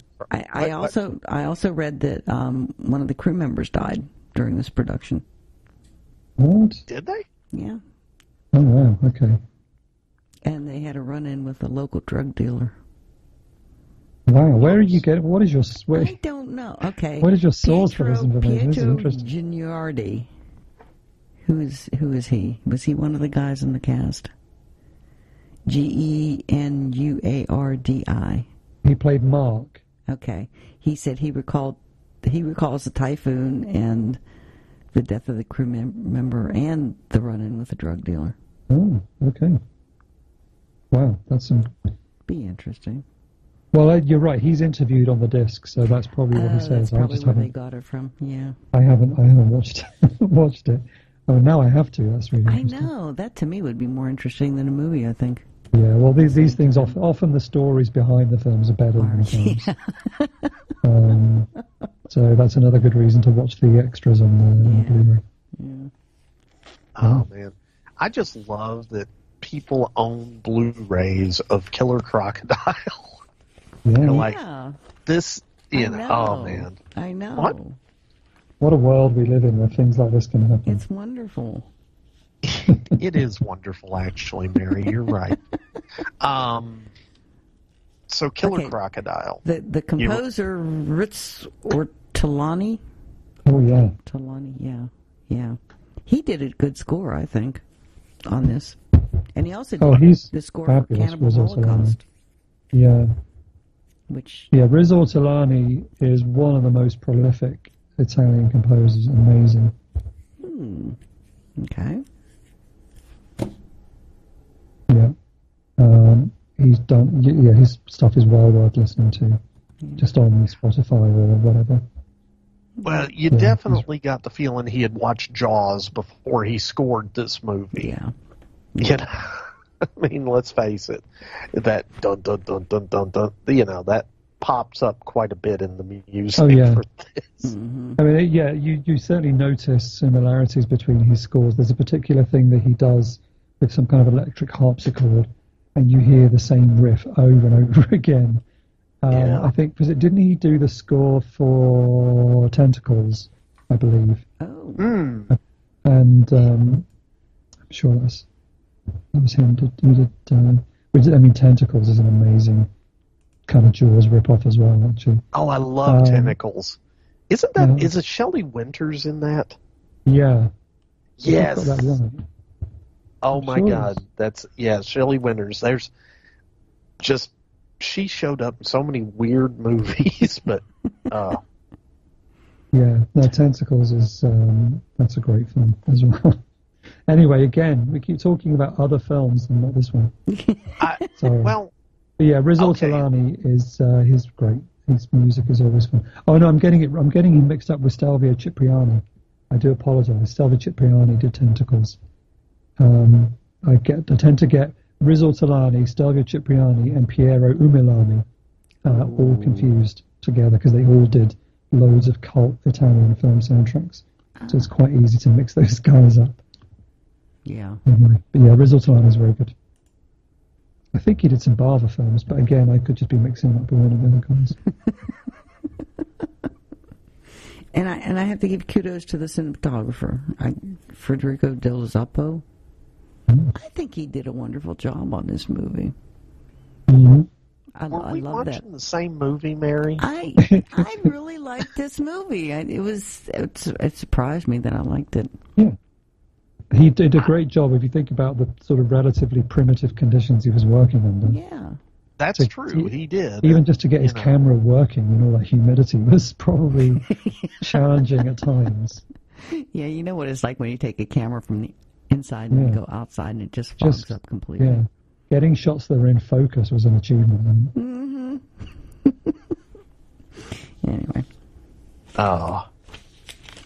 And, you know, this movie did violate the never work with children or animals thing. Oh, don't bring that up. Although... Why did they have to do that? What? That the crocodile eat some children. No, I didn't care about the kids getting eaten. It was the dog. I knew it. I knew you were going to say that, Mary, and I just wanted to... I wanted to have it come out of your mouth that, okay, whatever, they ate a bunch of kids, tragic. No big deal. But they ate a dog. Well, don't forget that in Jaws a dog gets eaten as well, so a dog and a child get eaten at the same time in the same scene. So it seems it's quite in keeping with Jaws that they would do that. Okay. And actually, they didn't kill any kids in this. That was the thing.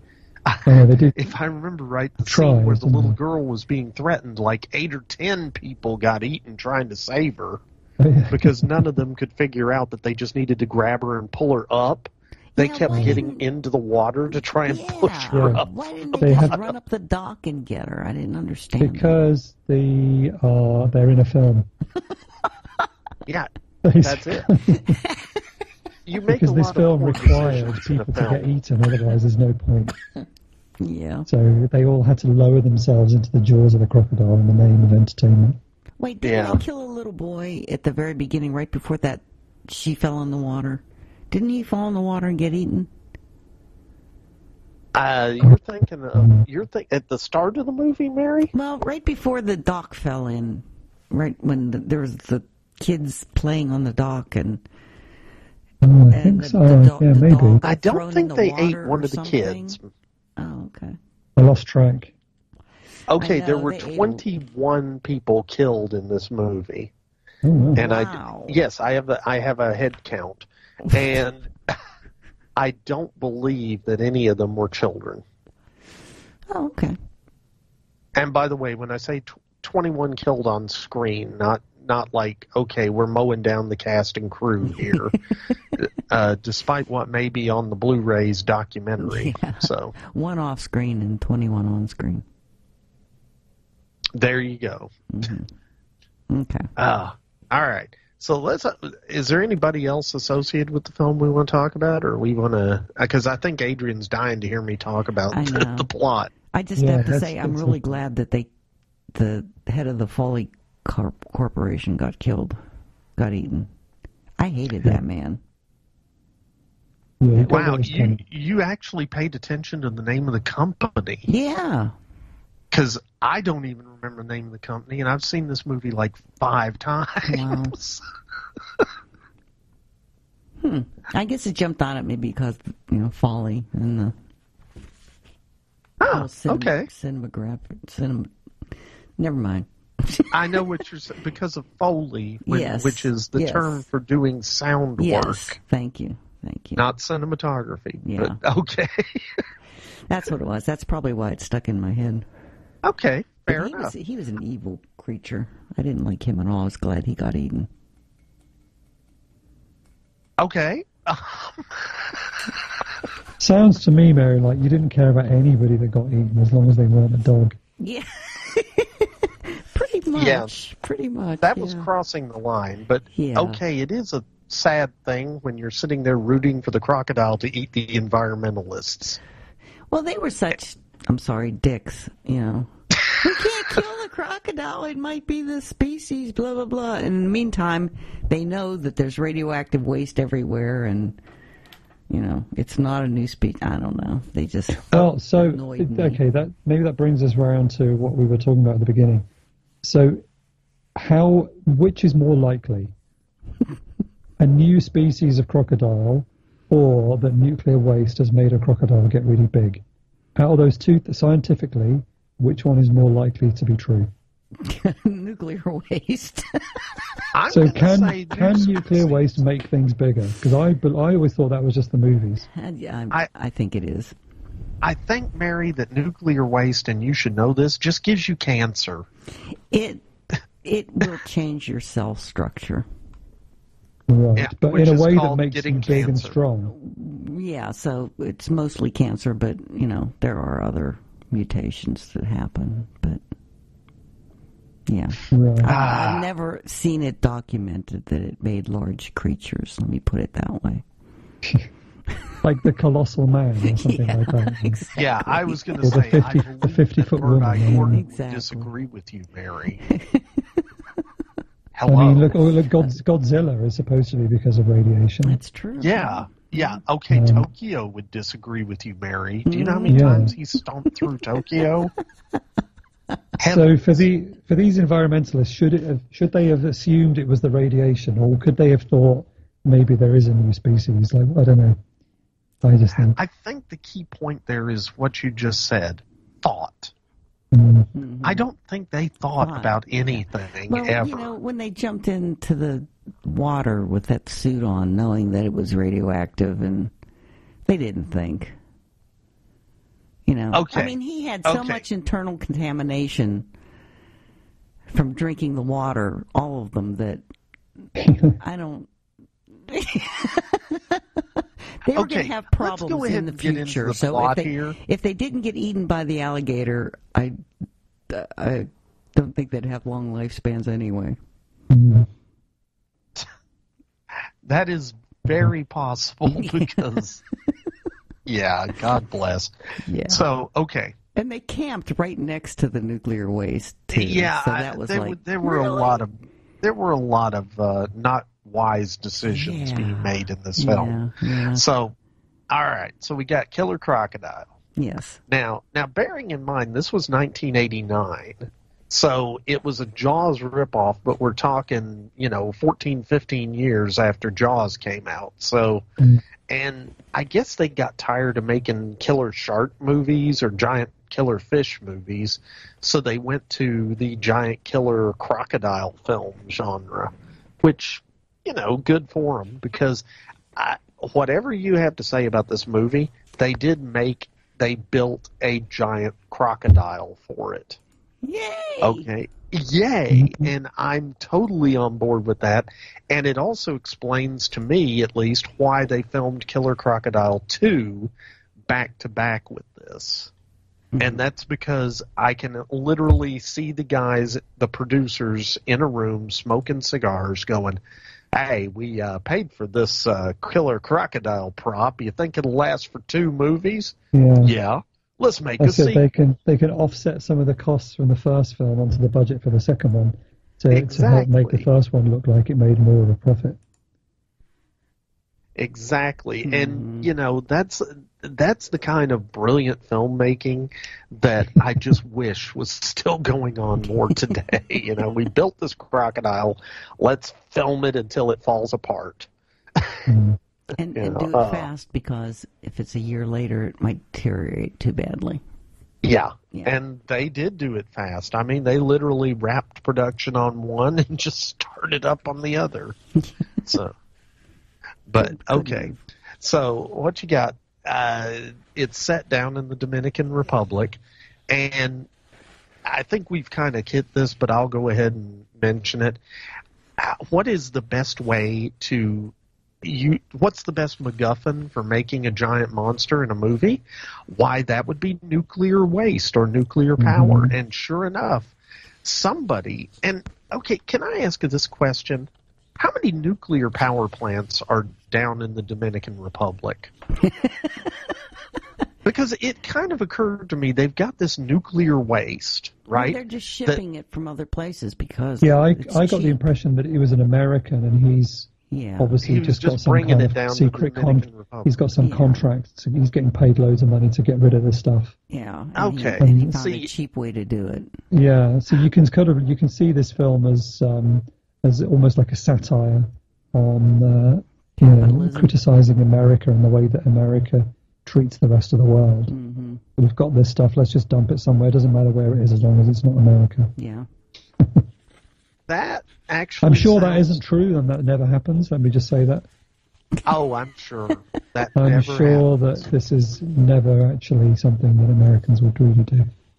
Oh, no. We didn't up until 2 or 3 years ago ship most all of our plastic waste to China so that they could deal with it. No, we never did that. They could stick it in their rivers and stuff. You know, and the funny thing about that is that's perfectly legal. Mm. It's like literally there's an industry for just shipping garbage to other countries, and we're all good with that.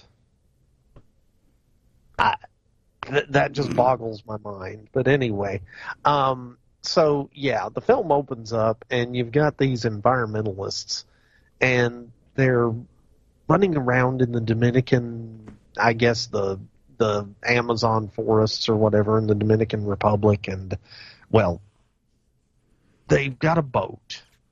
And first of all, none of them seem like what I would qualify as people that should be alone out in the middle of the swamps in the Dominican Republic. Mm-hmm. You know, and they're tooting along in their boat, and they find they had some that girl. She was local, remember?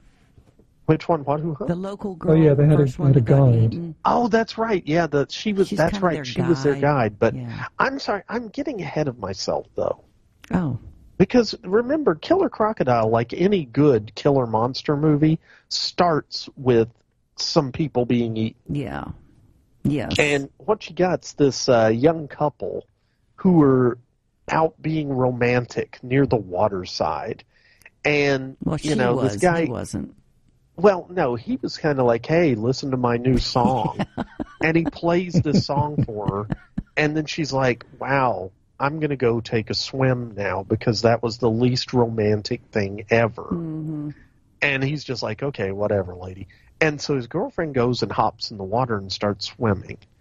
Well, that's maybe not the best idea in the world because, of course, there's a killer crocodile nearby.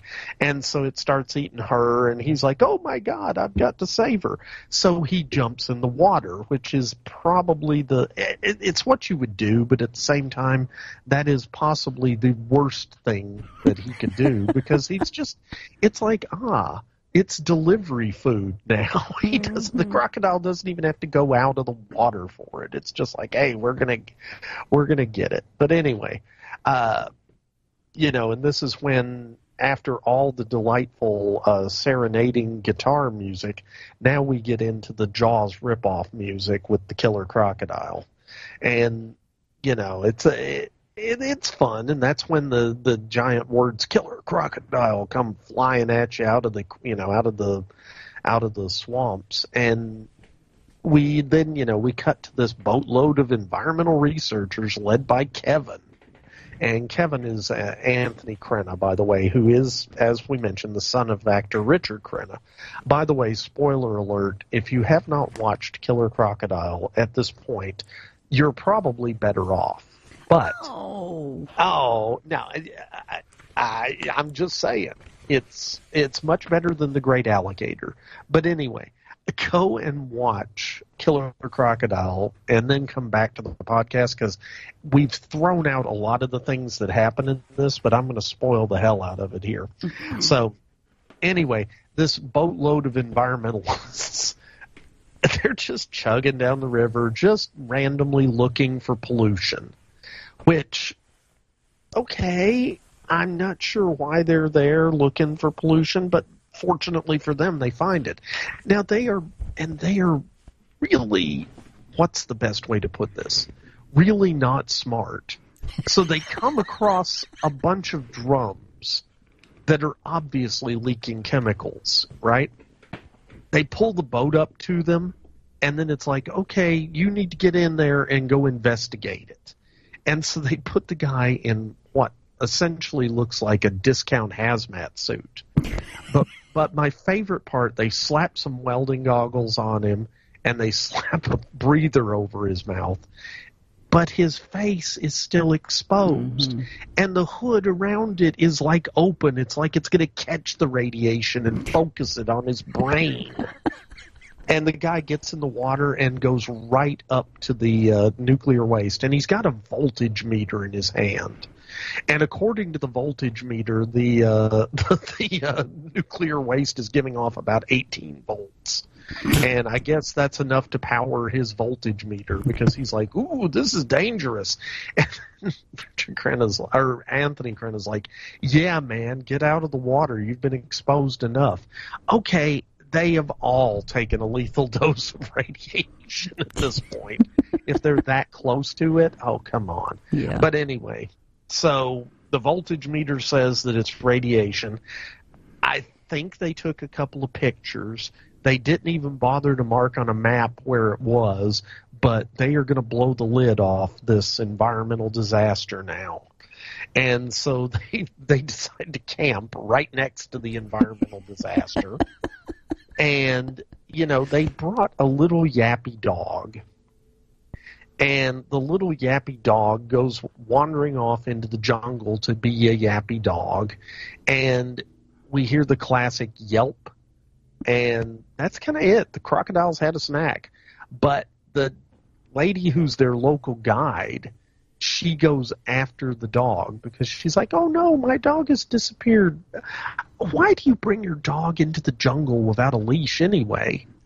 It's going to run off, and it's a bloody jungle. I mean, forget killer crocodiles. They're just regular crocodiles would love to eat your dog. But anyway, so she goes out looking for it, and sure enough, the crocodile finds her, and she becomes the next snack for the crocodile. So the next morning, this is one of my favorite bits, the group notices that one of their members is gone. First of all, they don't really even worry about the dog, so not good environmentalists. But anyway, they decide after looking for her for about 5 minutes that, we'd better just leave. I know. Yeah, those are the worst friends I ever. know. I mean, it's just like, oh, God, she's gone. She could be anywhere. She could be hurt. Let's leave. Okay. And so they go to town, and they're going to try and find the police or some authorities to organize a search. And what they find is the judge, and that's Van Johnson. And the judge doesn't like that they've been snooping around looking for pollution. So he basically tells them to get lost. He's like, I'm not going to help you. And so the Scooby Gang gets back in their boat and heads back out on the river to look for their friend. And they end up kind of near where they camped before, and they run the boat aground on a bunch of logs and get into the water to push it loose, which I'm not sure that's the best plan either. But as they're trying to get it loose, they find the lady's body. And, you know, she kind of pops up like a jack-in-the-box out of the weeds. It's pretty, you know, it's like, whoa, spring-loaded body. And can I just say this? What is up with the crocodile? Because he never finishes a meal. I know. It's like he chews these people up and then spits them out because, you know, too many preservatives or whatever. I guess he only wants, you know, organic victims. And these people were not organic enough for him, despite being a bunch of hippies. But anyway, so they take her body back to town. And this is kind of one of the things that I thought was funny in the film, but it would actually probably be the case. They take her and put her into like an ice house. That's a slaughterhouse. Fish market.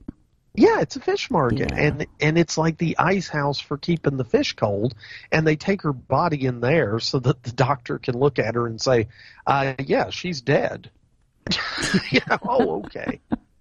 And, the judge... It takes years of medical training to be able to make that kind of diagnosis. Yeah. Definitely. And my favorite part, though, is that the judge, he's in on it with this guy Foley, and their deal is that they're bringing nuclear waste down here and dumping it.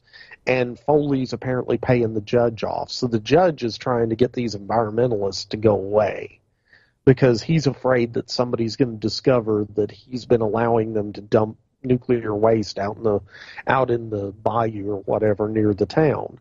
So he actually starts trying to accuse them of having murdered their own friend. Mm-hmm. And that is the thinnest... It's like, really? How did they murder her? Did they take turns chewing on her and spitting her out? I mean, good Lord.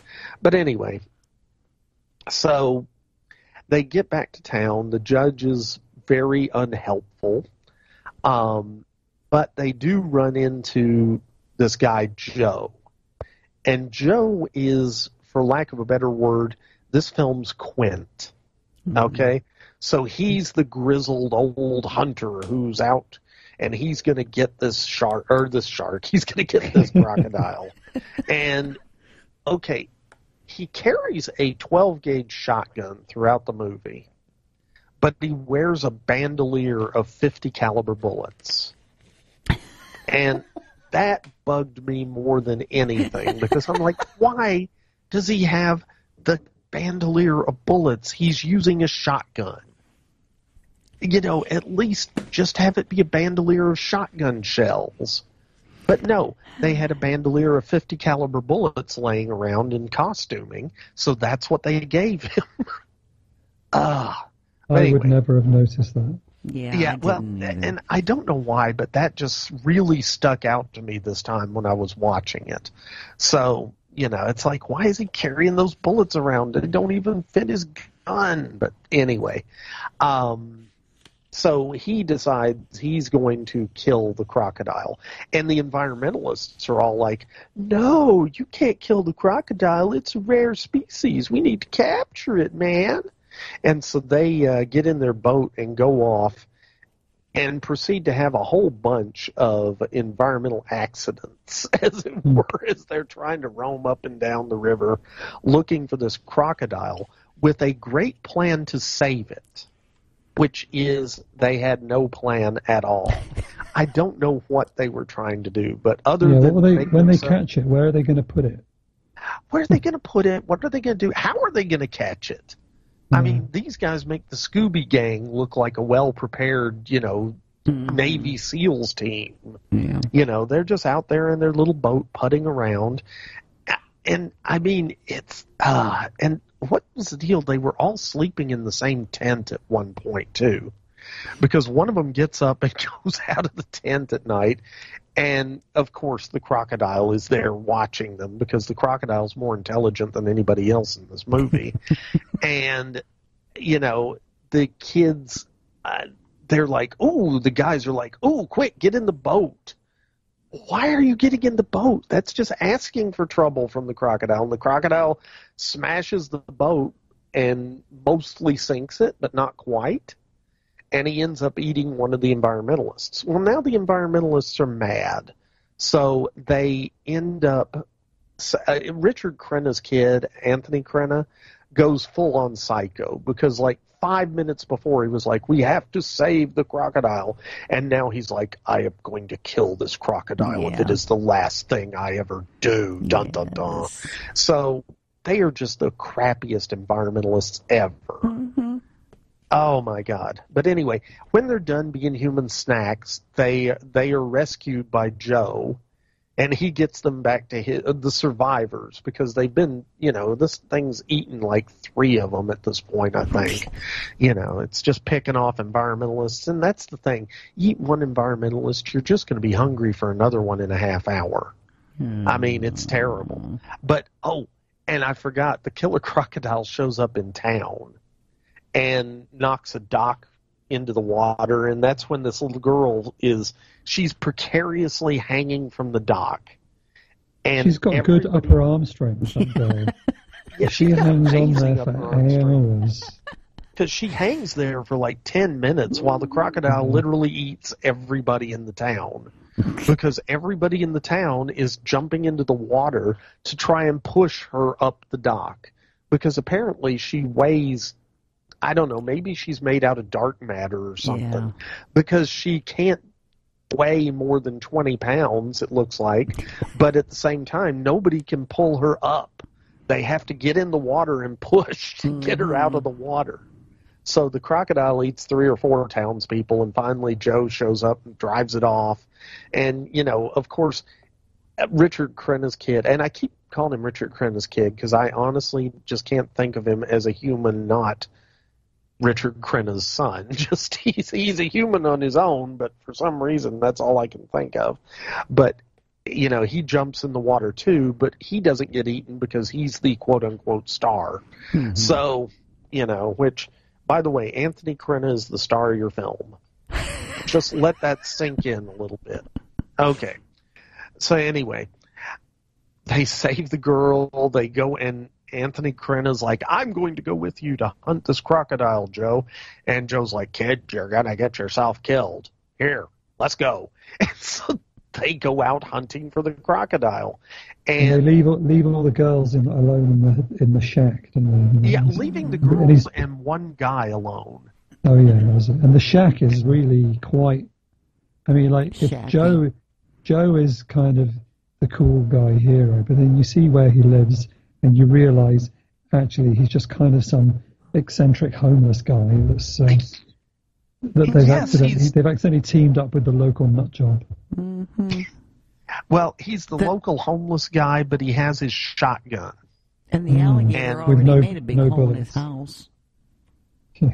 That one wall was missing because the alligator went in there. Yeah. Yeah, and what was the deal there? What did he and the alligator have some sort of vendetta? Because he was just like, the damn alligator's done ate half my house. And he's just he had it round for a nice fondue evening, and things got a bit out of hand. Few games of cards, words were spoken. Some cheating was done. Yeah. Before you knew it, the crocodile had wagged his tail a bit too enthusiastically, and this shack that he lives in is basically made out of paper, just couldn't handle it.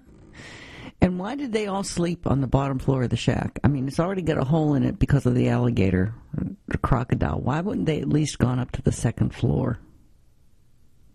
That I didn't get either. Maybe it was even more dodgy upstairs, and that it would have just collapsed if the weight of all these people.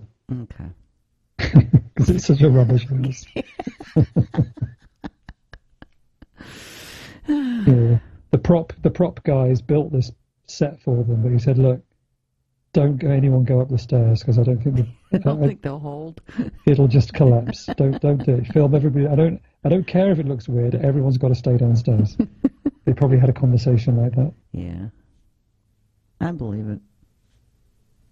I was in a play once. I was in a show. It was a version of Annie, Get Your Gun, and the production company had rented a set, like a professional set, for a scene on a train, and there was a set of bunk beds in this set, and I was one of the kids, and so I was on the top bunk, and there was a girl playing my sister was on the bottom bunk, and we're all singing a song, and this was in the final dress rehearsal, and halfway through the song that we were singing, this bunk bed thing just collapsed, and I went down and landed on top of the girl underneath, and it broke her arm.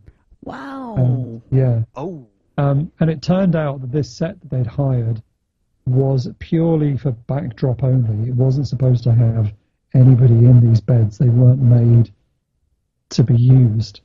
They were just made to be in the background, and they were basically held together with one flimsy piece of wood holding the top bunk up. Oops. And so, and this poor girl had to do the whole show for the rest of the week with her arm in a cast. Oh.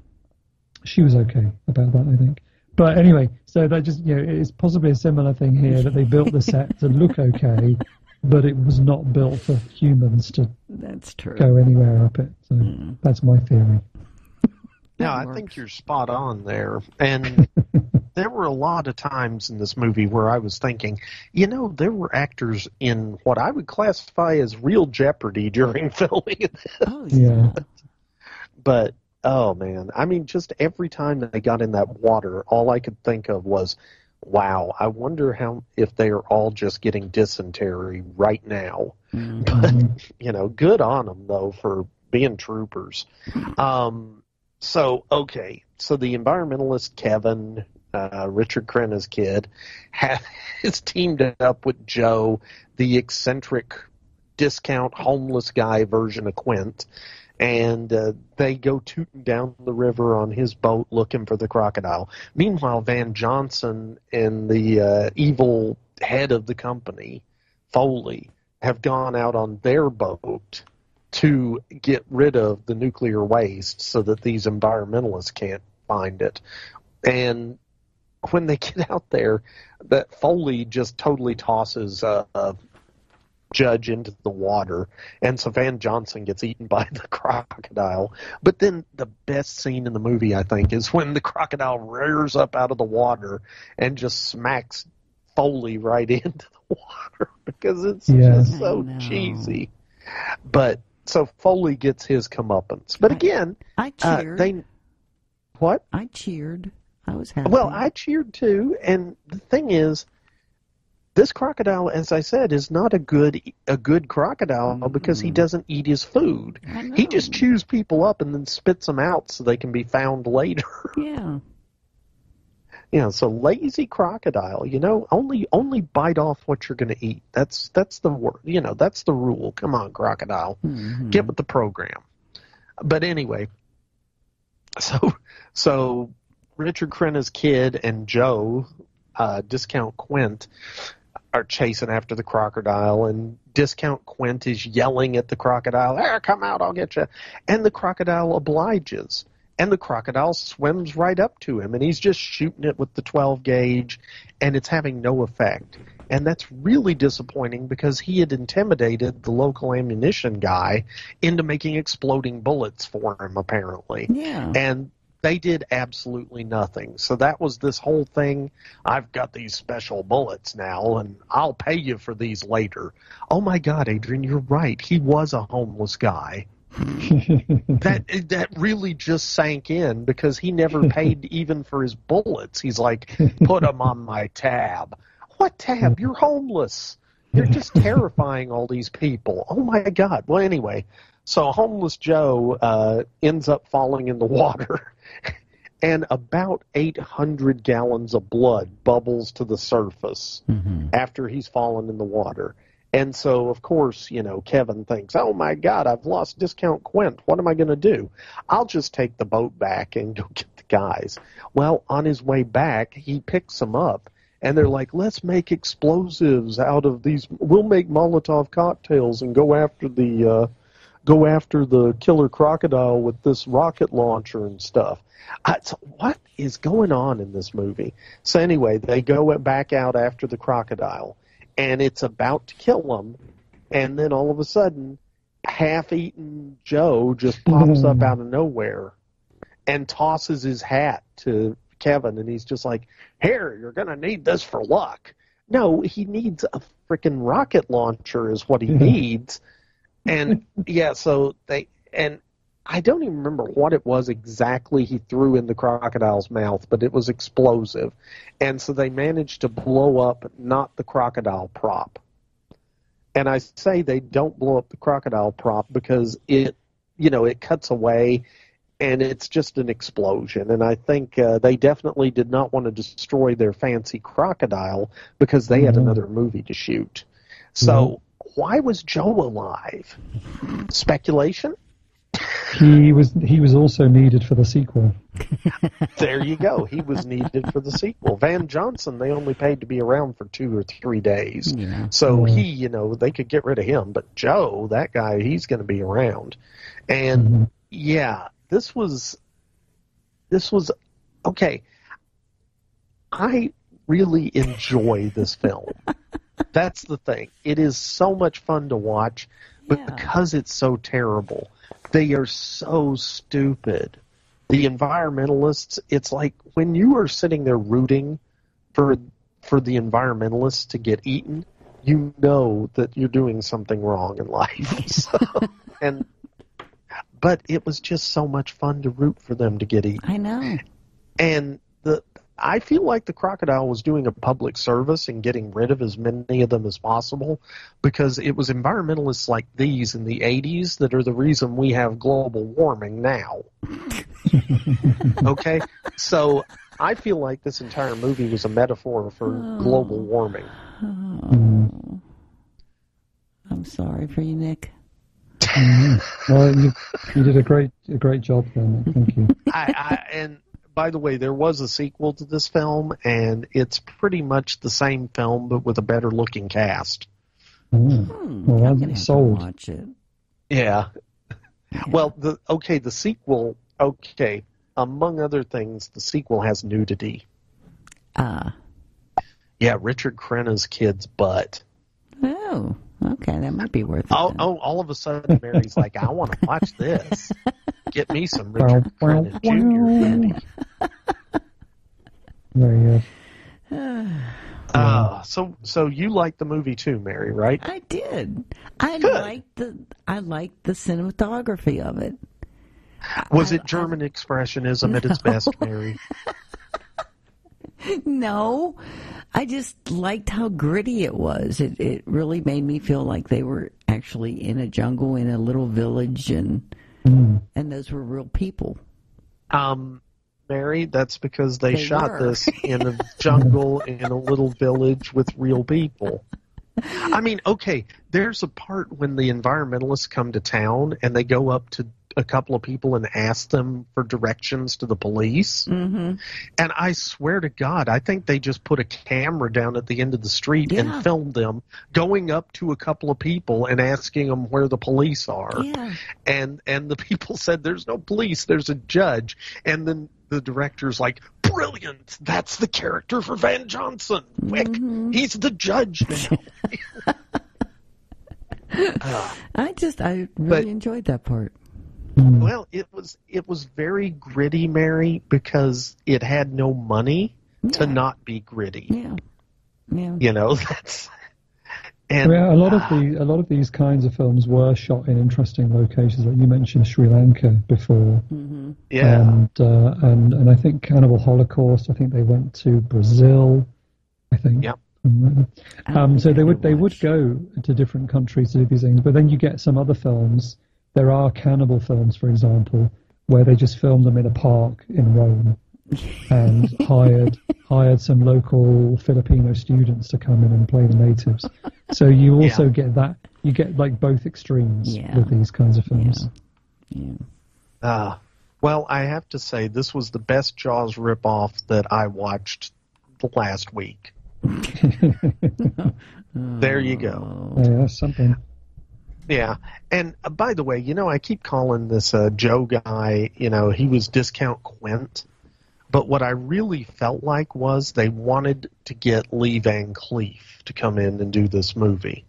And Lee Van Cleef had just died like the year before they made this. And so they couldn't get Lee Van Cleef. And you can't tell me I love Lee Van Cleef to death. Love him to death. He's one of my favorite actors in the spaghetti westerns. He could do no wrong. But he was just hot off of Master Ninja, the TV series.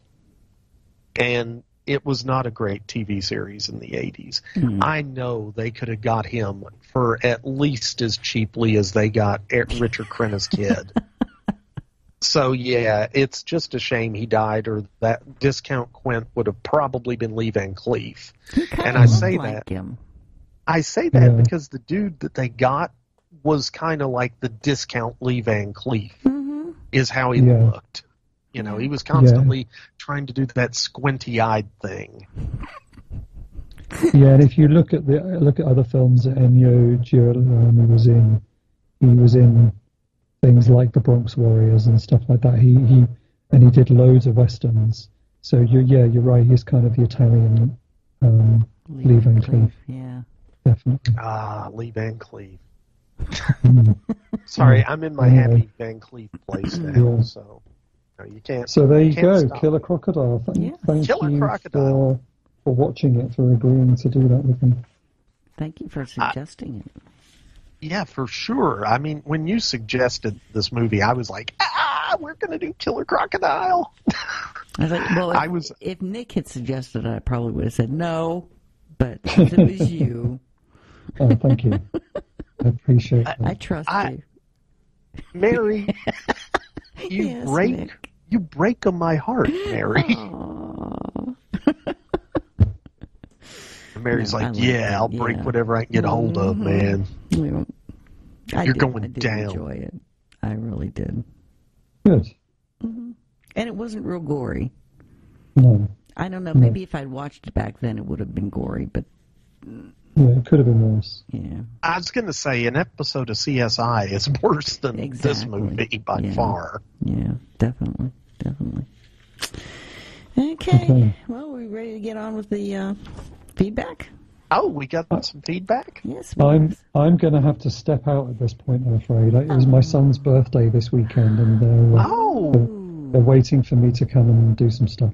Cool. Oh, well, happy birthday, Adrian's son. How old is he? I mean, 17. He's getting on now. Whoa. Oh, wow. Well, congratulations. Who's the one that went to the library with us when we were over there? Oh, that was Oscar. He is now 15. Wow. I know. I think he was only about 6 when we did that. I know, yeah. Well, wish him happy birthday from us. Yeah, happy birthday. Yeah. I will. And thank you for thank coming. You so much. It's been really fun to go over this film in such detail. It's very. I'm impressed at all your research, both of you. Much better than what I did. Well, I just feel like we put more thought into the film than they put into it making it. That's true. We've certainly spent longer talking about it than the film is long. Oh, we always do that. Yeah, that's pretty good. There's always little rabbit holes to go down to all the time. Yeah. I don't know why you guys don't get commissioned to do audio commentaries. Because that's exactly why. You'd have to watch the film 3 times to get the audio commentary in by the time we were done with it. Hey, well, thanks again for being on the show, Adrian. Yeah. No, thank you. I really appreciate it. I'm looking forward to listening back to it. Looking forward to having you on the show again. Thank you. Yeah. I'm just gonna. Shall I just end the call? Is that not gonna mess up your recording? Then? I think that'll be perfect. Be fine. Yeah. Okay. Bye, thanks, Adrian. and thanks everybody. Bye. Hey, ciao. See, I said ciao because we did Italian. You did. Okay. So give us some feedback, Mary. Okay, our first feedback is from Peter Stima, and he says, "Hi, Mary, Forbidden World 1982. Looks like summer is winding down." And I had to say that just because it's cold down here. It's gone down into the 60s at night. And everybody's walking around with jackets on, and we're freezing. It won't last long. I think tomorrow it's going to go back up, but it's cold down here. Oh, I'm sorry, Mary. I know. Oh, well, I've been in the South too long, I think. I was going to say, you've definitely been in the South too long if you think the 60s is cold. But, okay, carry on. Okay, this next one is from Marlo Brown. He says, "Hi, Mary, Nick, Juan, and the gang at the B-Movie Cast Clubhouse. I'm sure the contest answer is Forbidden World from 1982. I loved the Battle Beyond the Stars episode. I saw the movie back when it came to my local cinema in Santa Rosa, California. Alan Holtzman was an amazing guest. Yes, he was. It was so great to listen to a veteran filmmaker talk about his craft and about working with Roger Corman. I managed to finally, after many, many months, actually go to the movies. I saw The Suicide Squad, and it was exactly what I wanted to see. I've been an Idris Elba fan for a long time. Me too, I love him. Though it was also cool to try to spot the smaller roles with big names behind them, like Nathan Fillion. I enjoyed it. Maybe not high art, but a vast improvement over the first movie with a very similar name." I liked that first movie.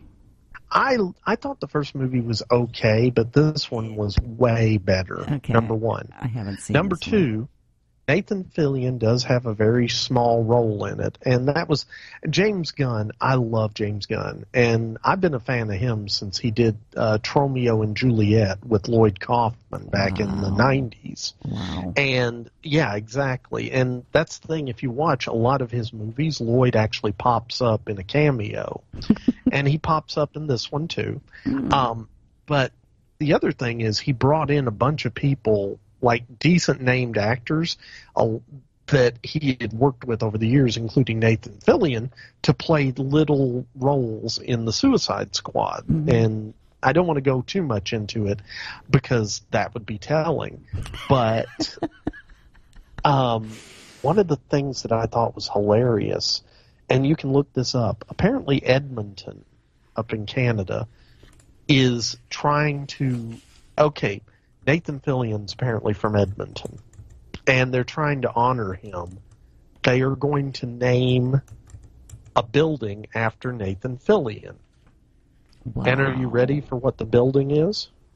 What? The Nathan Fillion Civilian Pavilion. Whew.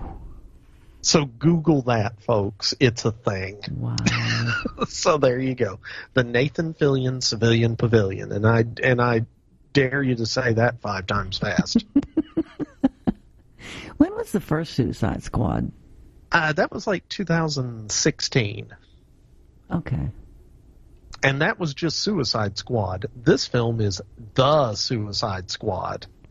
Oh, okay. See, that the makes all the difference. Yeah, it does. Definitely. And I'm going to say this was the best film I've ever seen with a giant killer starfish. I've got to see that. Yeah, you do need to see it, Mary. It's a fun movie. Yeah. Is Harley Quinn in it? Yes, she is. Okay. She almost has it's almost like another Harley Quinn movie kind of shoehorned into this, actually. Oh, good. Because she goes off on her own for a while and has like this adventure. This whole movie within a movie almost. Wow. You know. Good. Okay, but I'm going to warn you. What? Okay, there's a lot of toilet humor in this, and it's got a lot of gore. Oh. James Gunn is not shy about the gore. Okay. It definitely earns its R rating. Let's put it that way. Okay. So anyway, Might check be it worth out. it to just see Harley Quinn again. Oh, there you go. I like her. She's crazy. Well, Completely yes. crazy.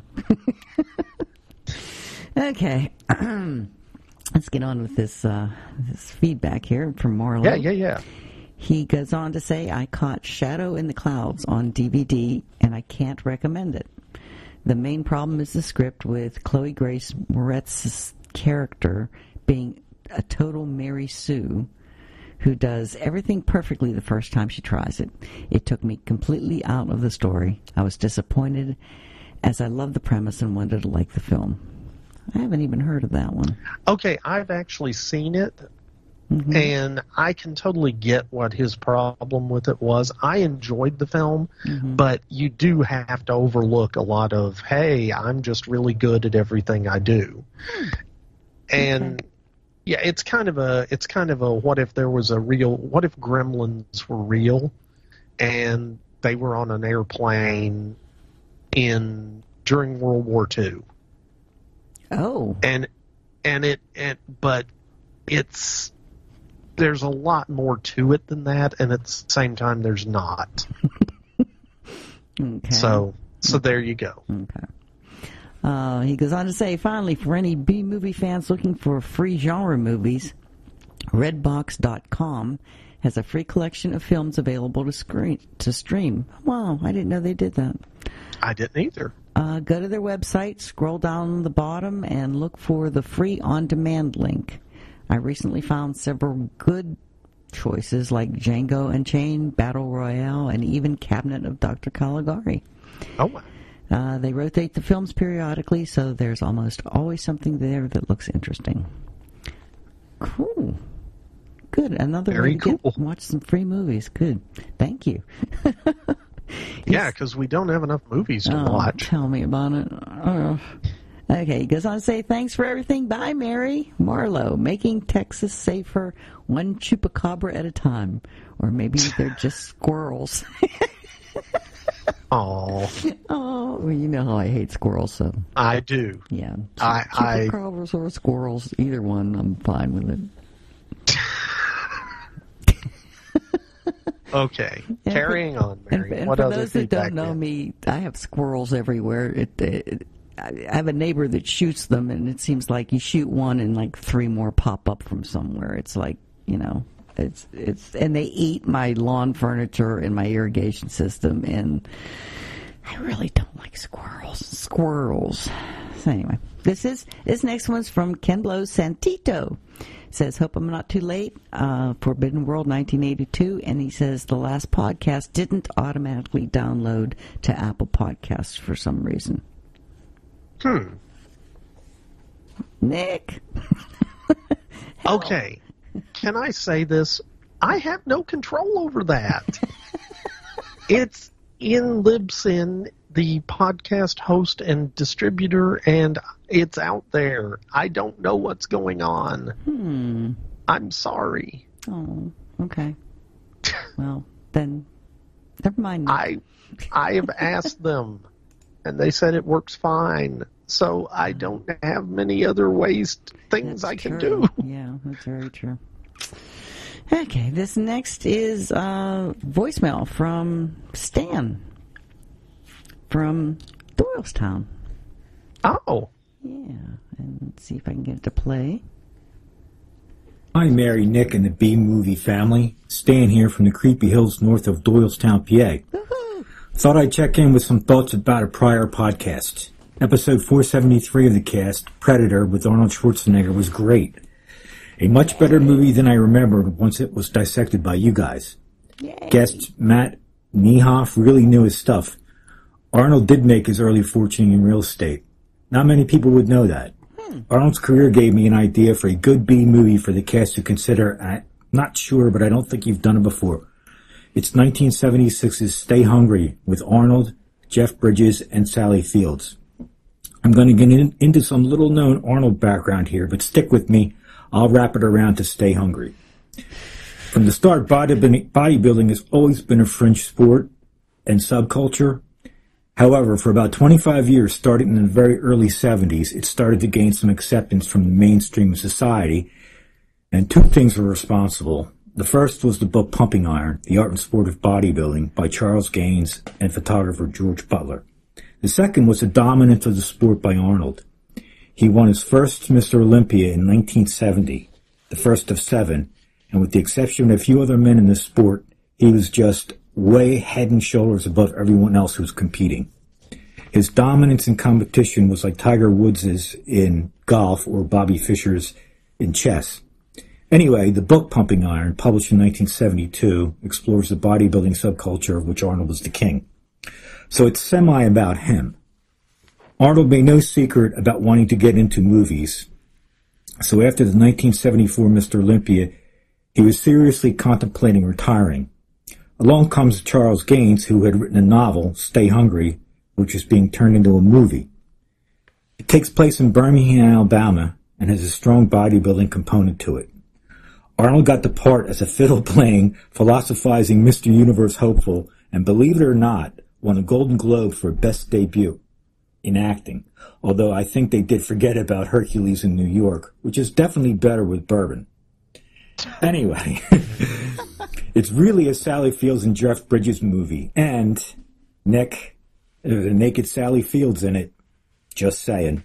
Oh, actually, it's a sweet little forgotten gem that is better than its relative lack of notoriety gives it. And it has a lot of future stars and character actors in it, like Robert Englund, Scatman Crothers, Ed Begley Jr., R.G. Armstrong, who was in Race with the Devil. Yeah, great flick. Yeah. And Woodrow Palfrey, who was in everything, including Planet of the Apes. It's a surprisingly good mix of drama and comedy, and a good look back at mid-70s America. That's one of the best things about the B-Movie cast. We get to look back at a time gone by in a country or region that isn't the same anymore. And to me, that's fascinating. Anyway, Arnold lost about 25 pounds for the role because the director thought he dwarfed Sally Fields, who played his girlfriend. He went from around 245 to 225 pounds. Around the time the filming was wrapping up, Arnold got word that they were going to be making pumping iron into a documentary film. So here's the sport taking off into the mainstream, and its legend and greatest hero is about to retire. Arnold trained like hell for the film and the Mr. Olympia, put the weight back on fast, and won the 75 Mr. Olympia in Pretoria, South Africa. Wow. Beating 6'5", 275-pound Lou Ferrigno in the process. After the contest, he announced his retirement. Initially, the documentary, as the producers saw it, would be about how the golden hero from sunny California had to take on the brooding, shadowy, up-and-coming colossus from New York. What the producers didn't know was the two personalities of the men were exact opposites. Lou Ferrigno's personality was that of a gentle giant from Brooklyn, and Arnold's is more shrewd, a do what I have to win, even if it means playing mind games with you type of personality. To try to flip that and get them to act in the reverse was not going to work. After all, it was a documentary. Fast forward to 1980. This is where you might think I'm going down the rabbit hole. Arnold is filming Conan the Barbarian, once again slimmed down. The 80 Mr. Olympia, held in Sydney, Australia, was approaching. Arnold got the same idea, but it wasn't 1975 anymore. There were younger guys who had achieved his level by then, and he was older. Ooh. Bodybuilding is a very subjective sport, performance-enhancing drugs notwithstanding, and I think because it was Arnold, things went sideways in Sydney. I don't know all the ins and outs of it, but Arnold actually won his 7th Mr. Olympia in what was considered a very controversial result. You know what the big tell was? CBS Sports had sent an entire crew down to film the whole competition, and then afterwards chose not to air it. That's a lot of money. Okay, no more Arnie. Love the Cabin of Dr. Caligari episode. That was really great. A truly beautifully shot movie. Very creepy and thought-provoking, like the movie M with Peter Lorre. From what I've read, German film industry was rivaling that of Hollywood at the time until the twin evils of world economic collapse and the rise of Hitler squashed it. Looking forward to Battle Beyond the Stars, episode 479. I think I'll listen to that next. Starring Sybil Danning, John Saxon, and John Boy? Who knew? So this is Stan from the Creepy Hills, north of Doylestown, signing off. Bye. Bye. Wow. That was great. Awesome. Yeah. Thank you, Stan. I appreciated that. Let's see. This next one is from Christopher Page. Is that Forbidden World from 1982? Jim Wynorski at his sexiest best. I don't envy you, Mary. There are really only a few reasons why this film exists, and none of them resemble anything other than excuses for women to get naked. I think I watched it once and remember thinking that it is one of those films that if anyone walked in at any time while you were watching, you'd be embarrassed. Enjoy? He says, oh, wait, you aren't watching that one. Never mind, brain fart. I love you, Christopher. Thank you for sending it. Yeah, that's kind of awesome, man. And congratulations on winning the Santito Surprise Prize. I want to hear what it is. You better get back with us on that one. Yeah. Yeah. Okay, and this next one is a voicemail by Dax Bradley. Oh, hey. Hello, B-Movie Cast. Hi, Nick, Juan, distinguished guests. Hi, Mary. Hi, Dax. This is Dax in Eastern North Carolina. I hope that everybody out there is doing well, that you're all healthy, safe, and happy. And I'm happy because I just finished listening to Battle Beyond the Stars. Woo-hoo. That episode was fantastic. I enjoyed the guest that you had, Alan Holtzman. Like Mark Malston, he's kind of like the James Bond of the movie world. He just brings all these experiences and great stories and interactions. I enjoy hearing about the trivia and the making of the films. That's really my wheelhouse. I'm looking forward to Alan's book when it comes out. But that episode was particularly good to me because Battle Beyond the Stars is one of my guilty pleasures from when I was a kid, and I equated that with Star Wars and Star Trek because I was a little idiot. But really, it deserves more accolades than it gets, because people often say, well, it's a Star Wars knockoff. No, Star Crash was a Star Wars knockoff, but Battle Beyond the Stars is more based on Seven Samurai and the Magnificent Seven, movies like that, which ironically they inspired Star Wars. And so I think that Battle Beyond the Stars is more original than people often say it is. I enjoyed it, and I enjoyed your episode on it. So, yeah, that's about it. You guys keep the great content flowing, and I'll look forward to the next one next week. Take care. Dax, out. Bye, Dax. All right. Thanks, Dax. Yeah. Appreciate that. Our last bit of email is from Don Falcos. It said, that was for me the most difficult contest in a while. See, Nick? Fine. Fine, Mary. Everything's fine.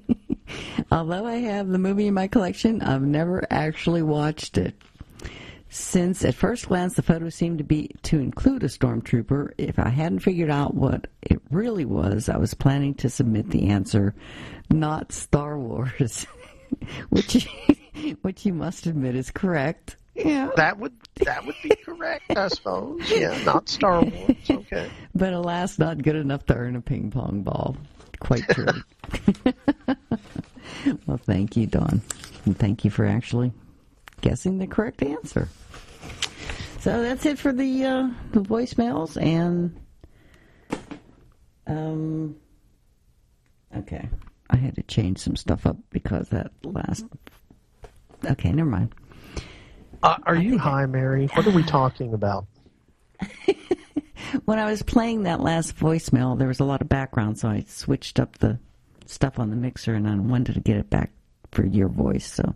Oh, okay. I was busy and got distracted for a minute. Dulcet tones of my voice. Yes, thank you. Yes. Dulcet. So that's it for today.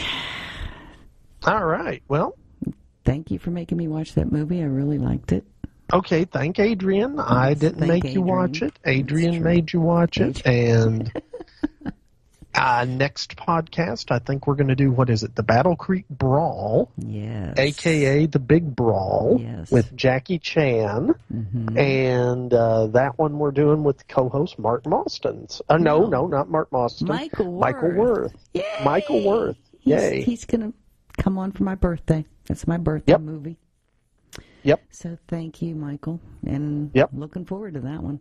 Looking way forward to it. Yeah. Always love a good martial arts flick. And The Big Brawl, a.k.a. the Battle Creek Brawl, is a good martial arts flick. Cool. So there you go. Yay. Okay, well, I'll talk to you in about a week since we... All right. Well, keep your nose in the wind and your tail to yourself, Mary. Oh, okay, I will. I don't want to, but I will. That terrifies me. Bye, Mary. Bye, Nick. Adios, Mafia. Well, they've gone. For good, Joe? No, just for now. It wasn't the right time for us to meet. But there'll be other nights, other stars for us to watch. They'll be back.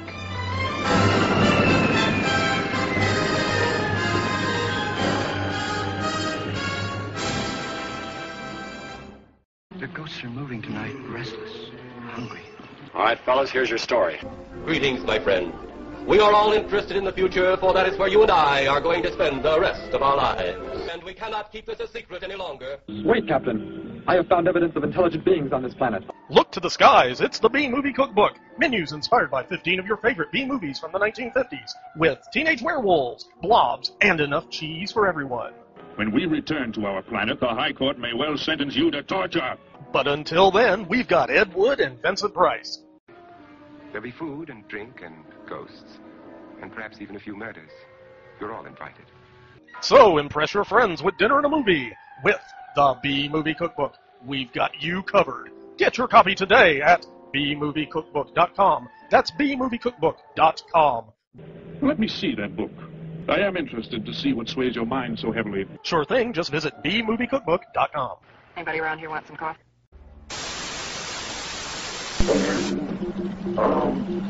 Transmission.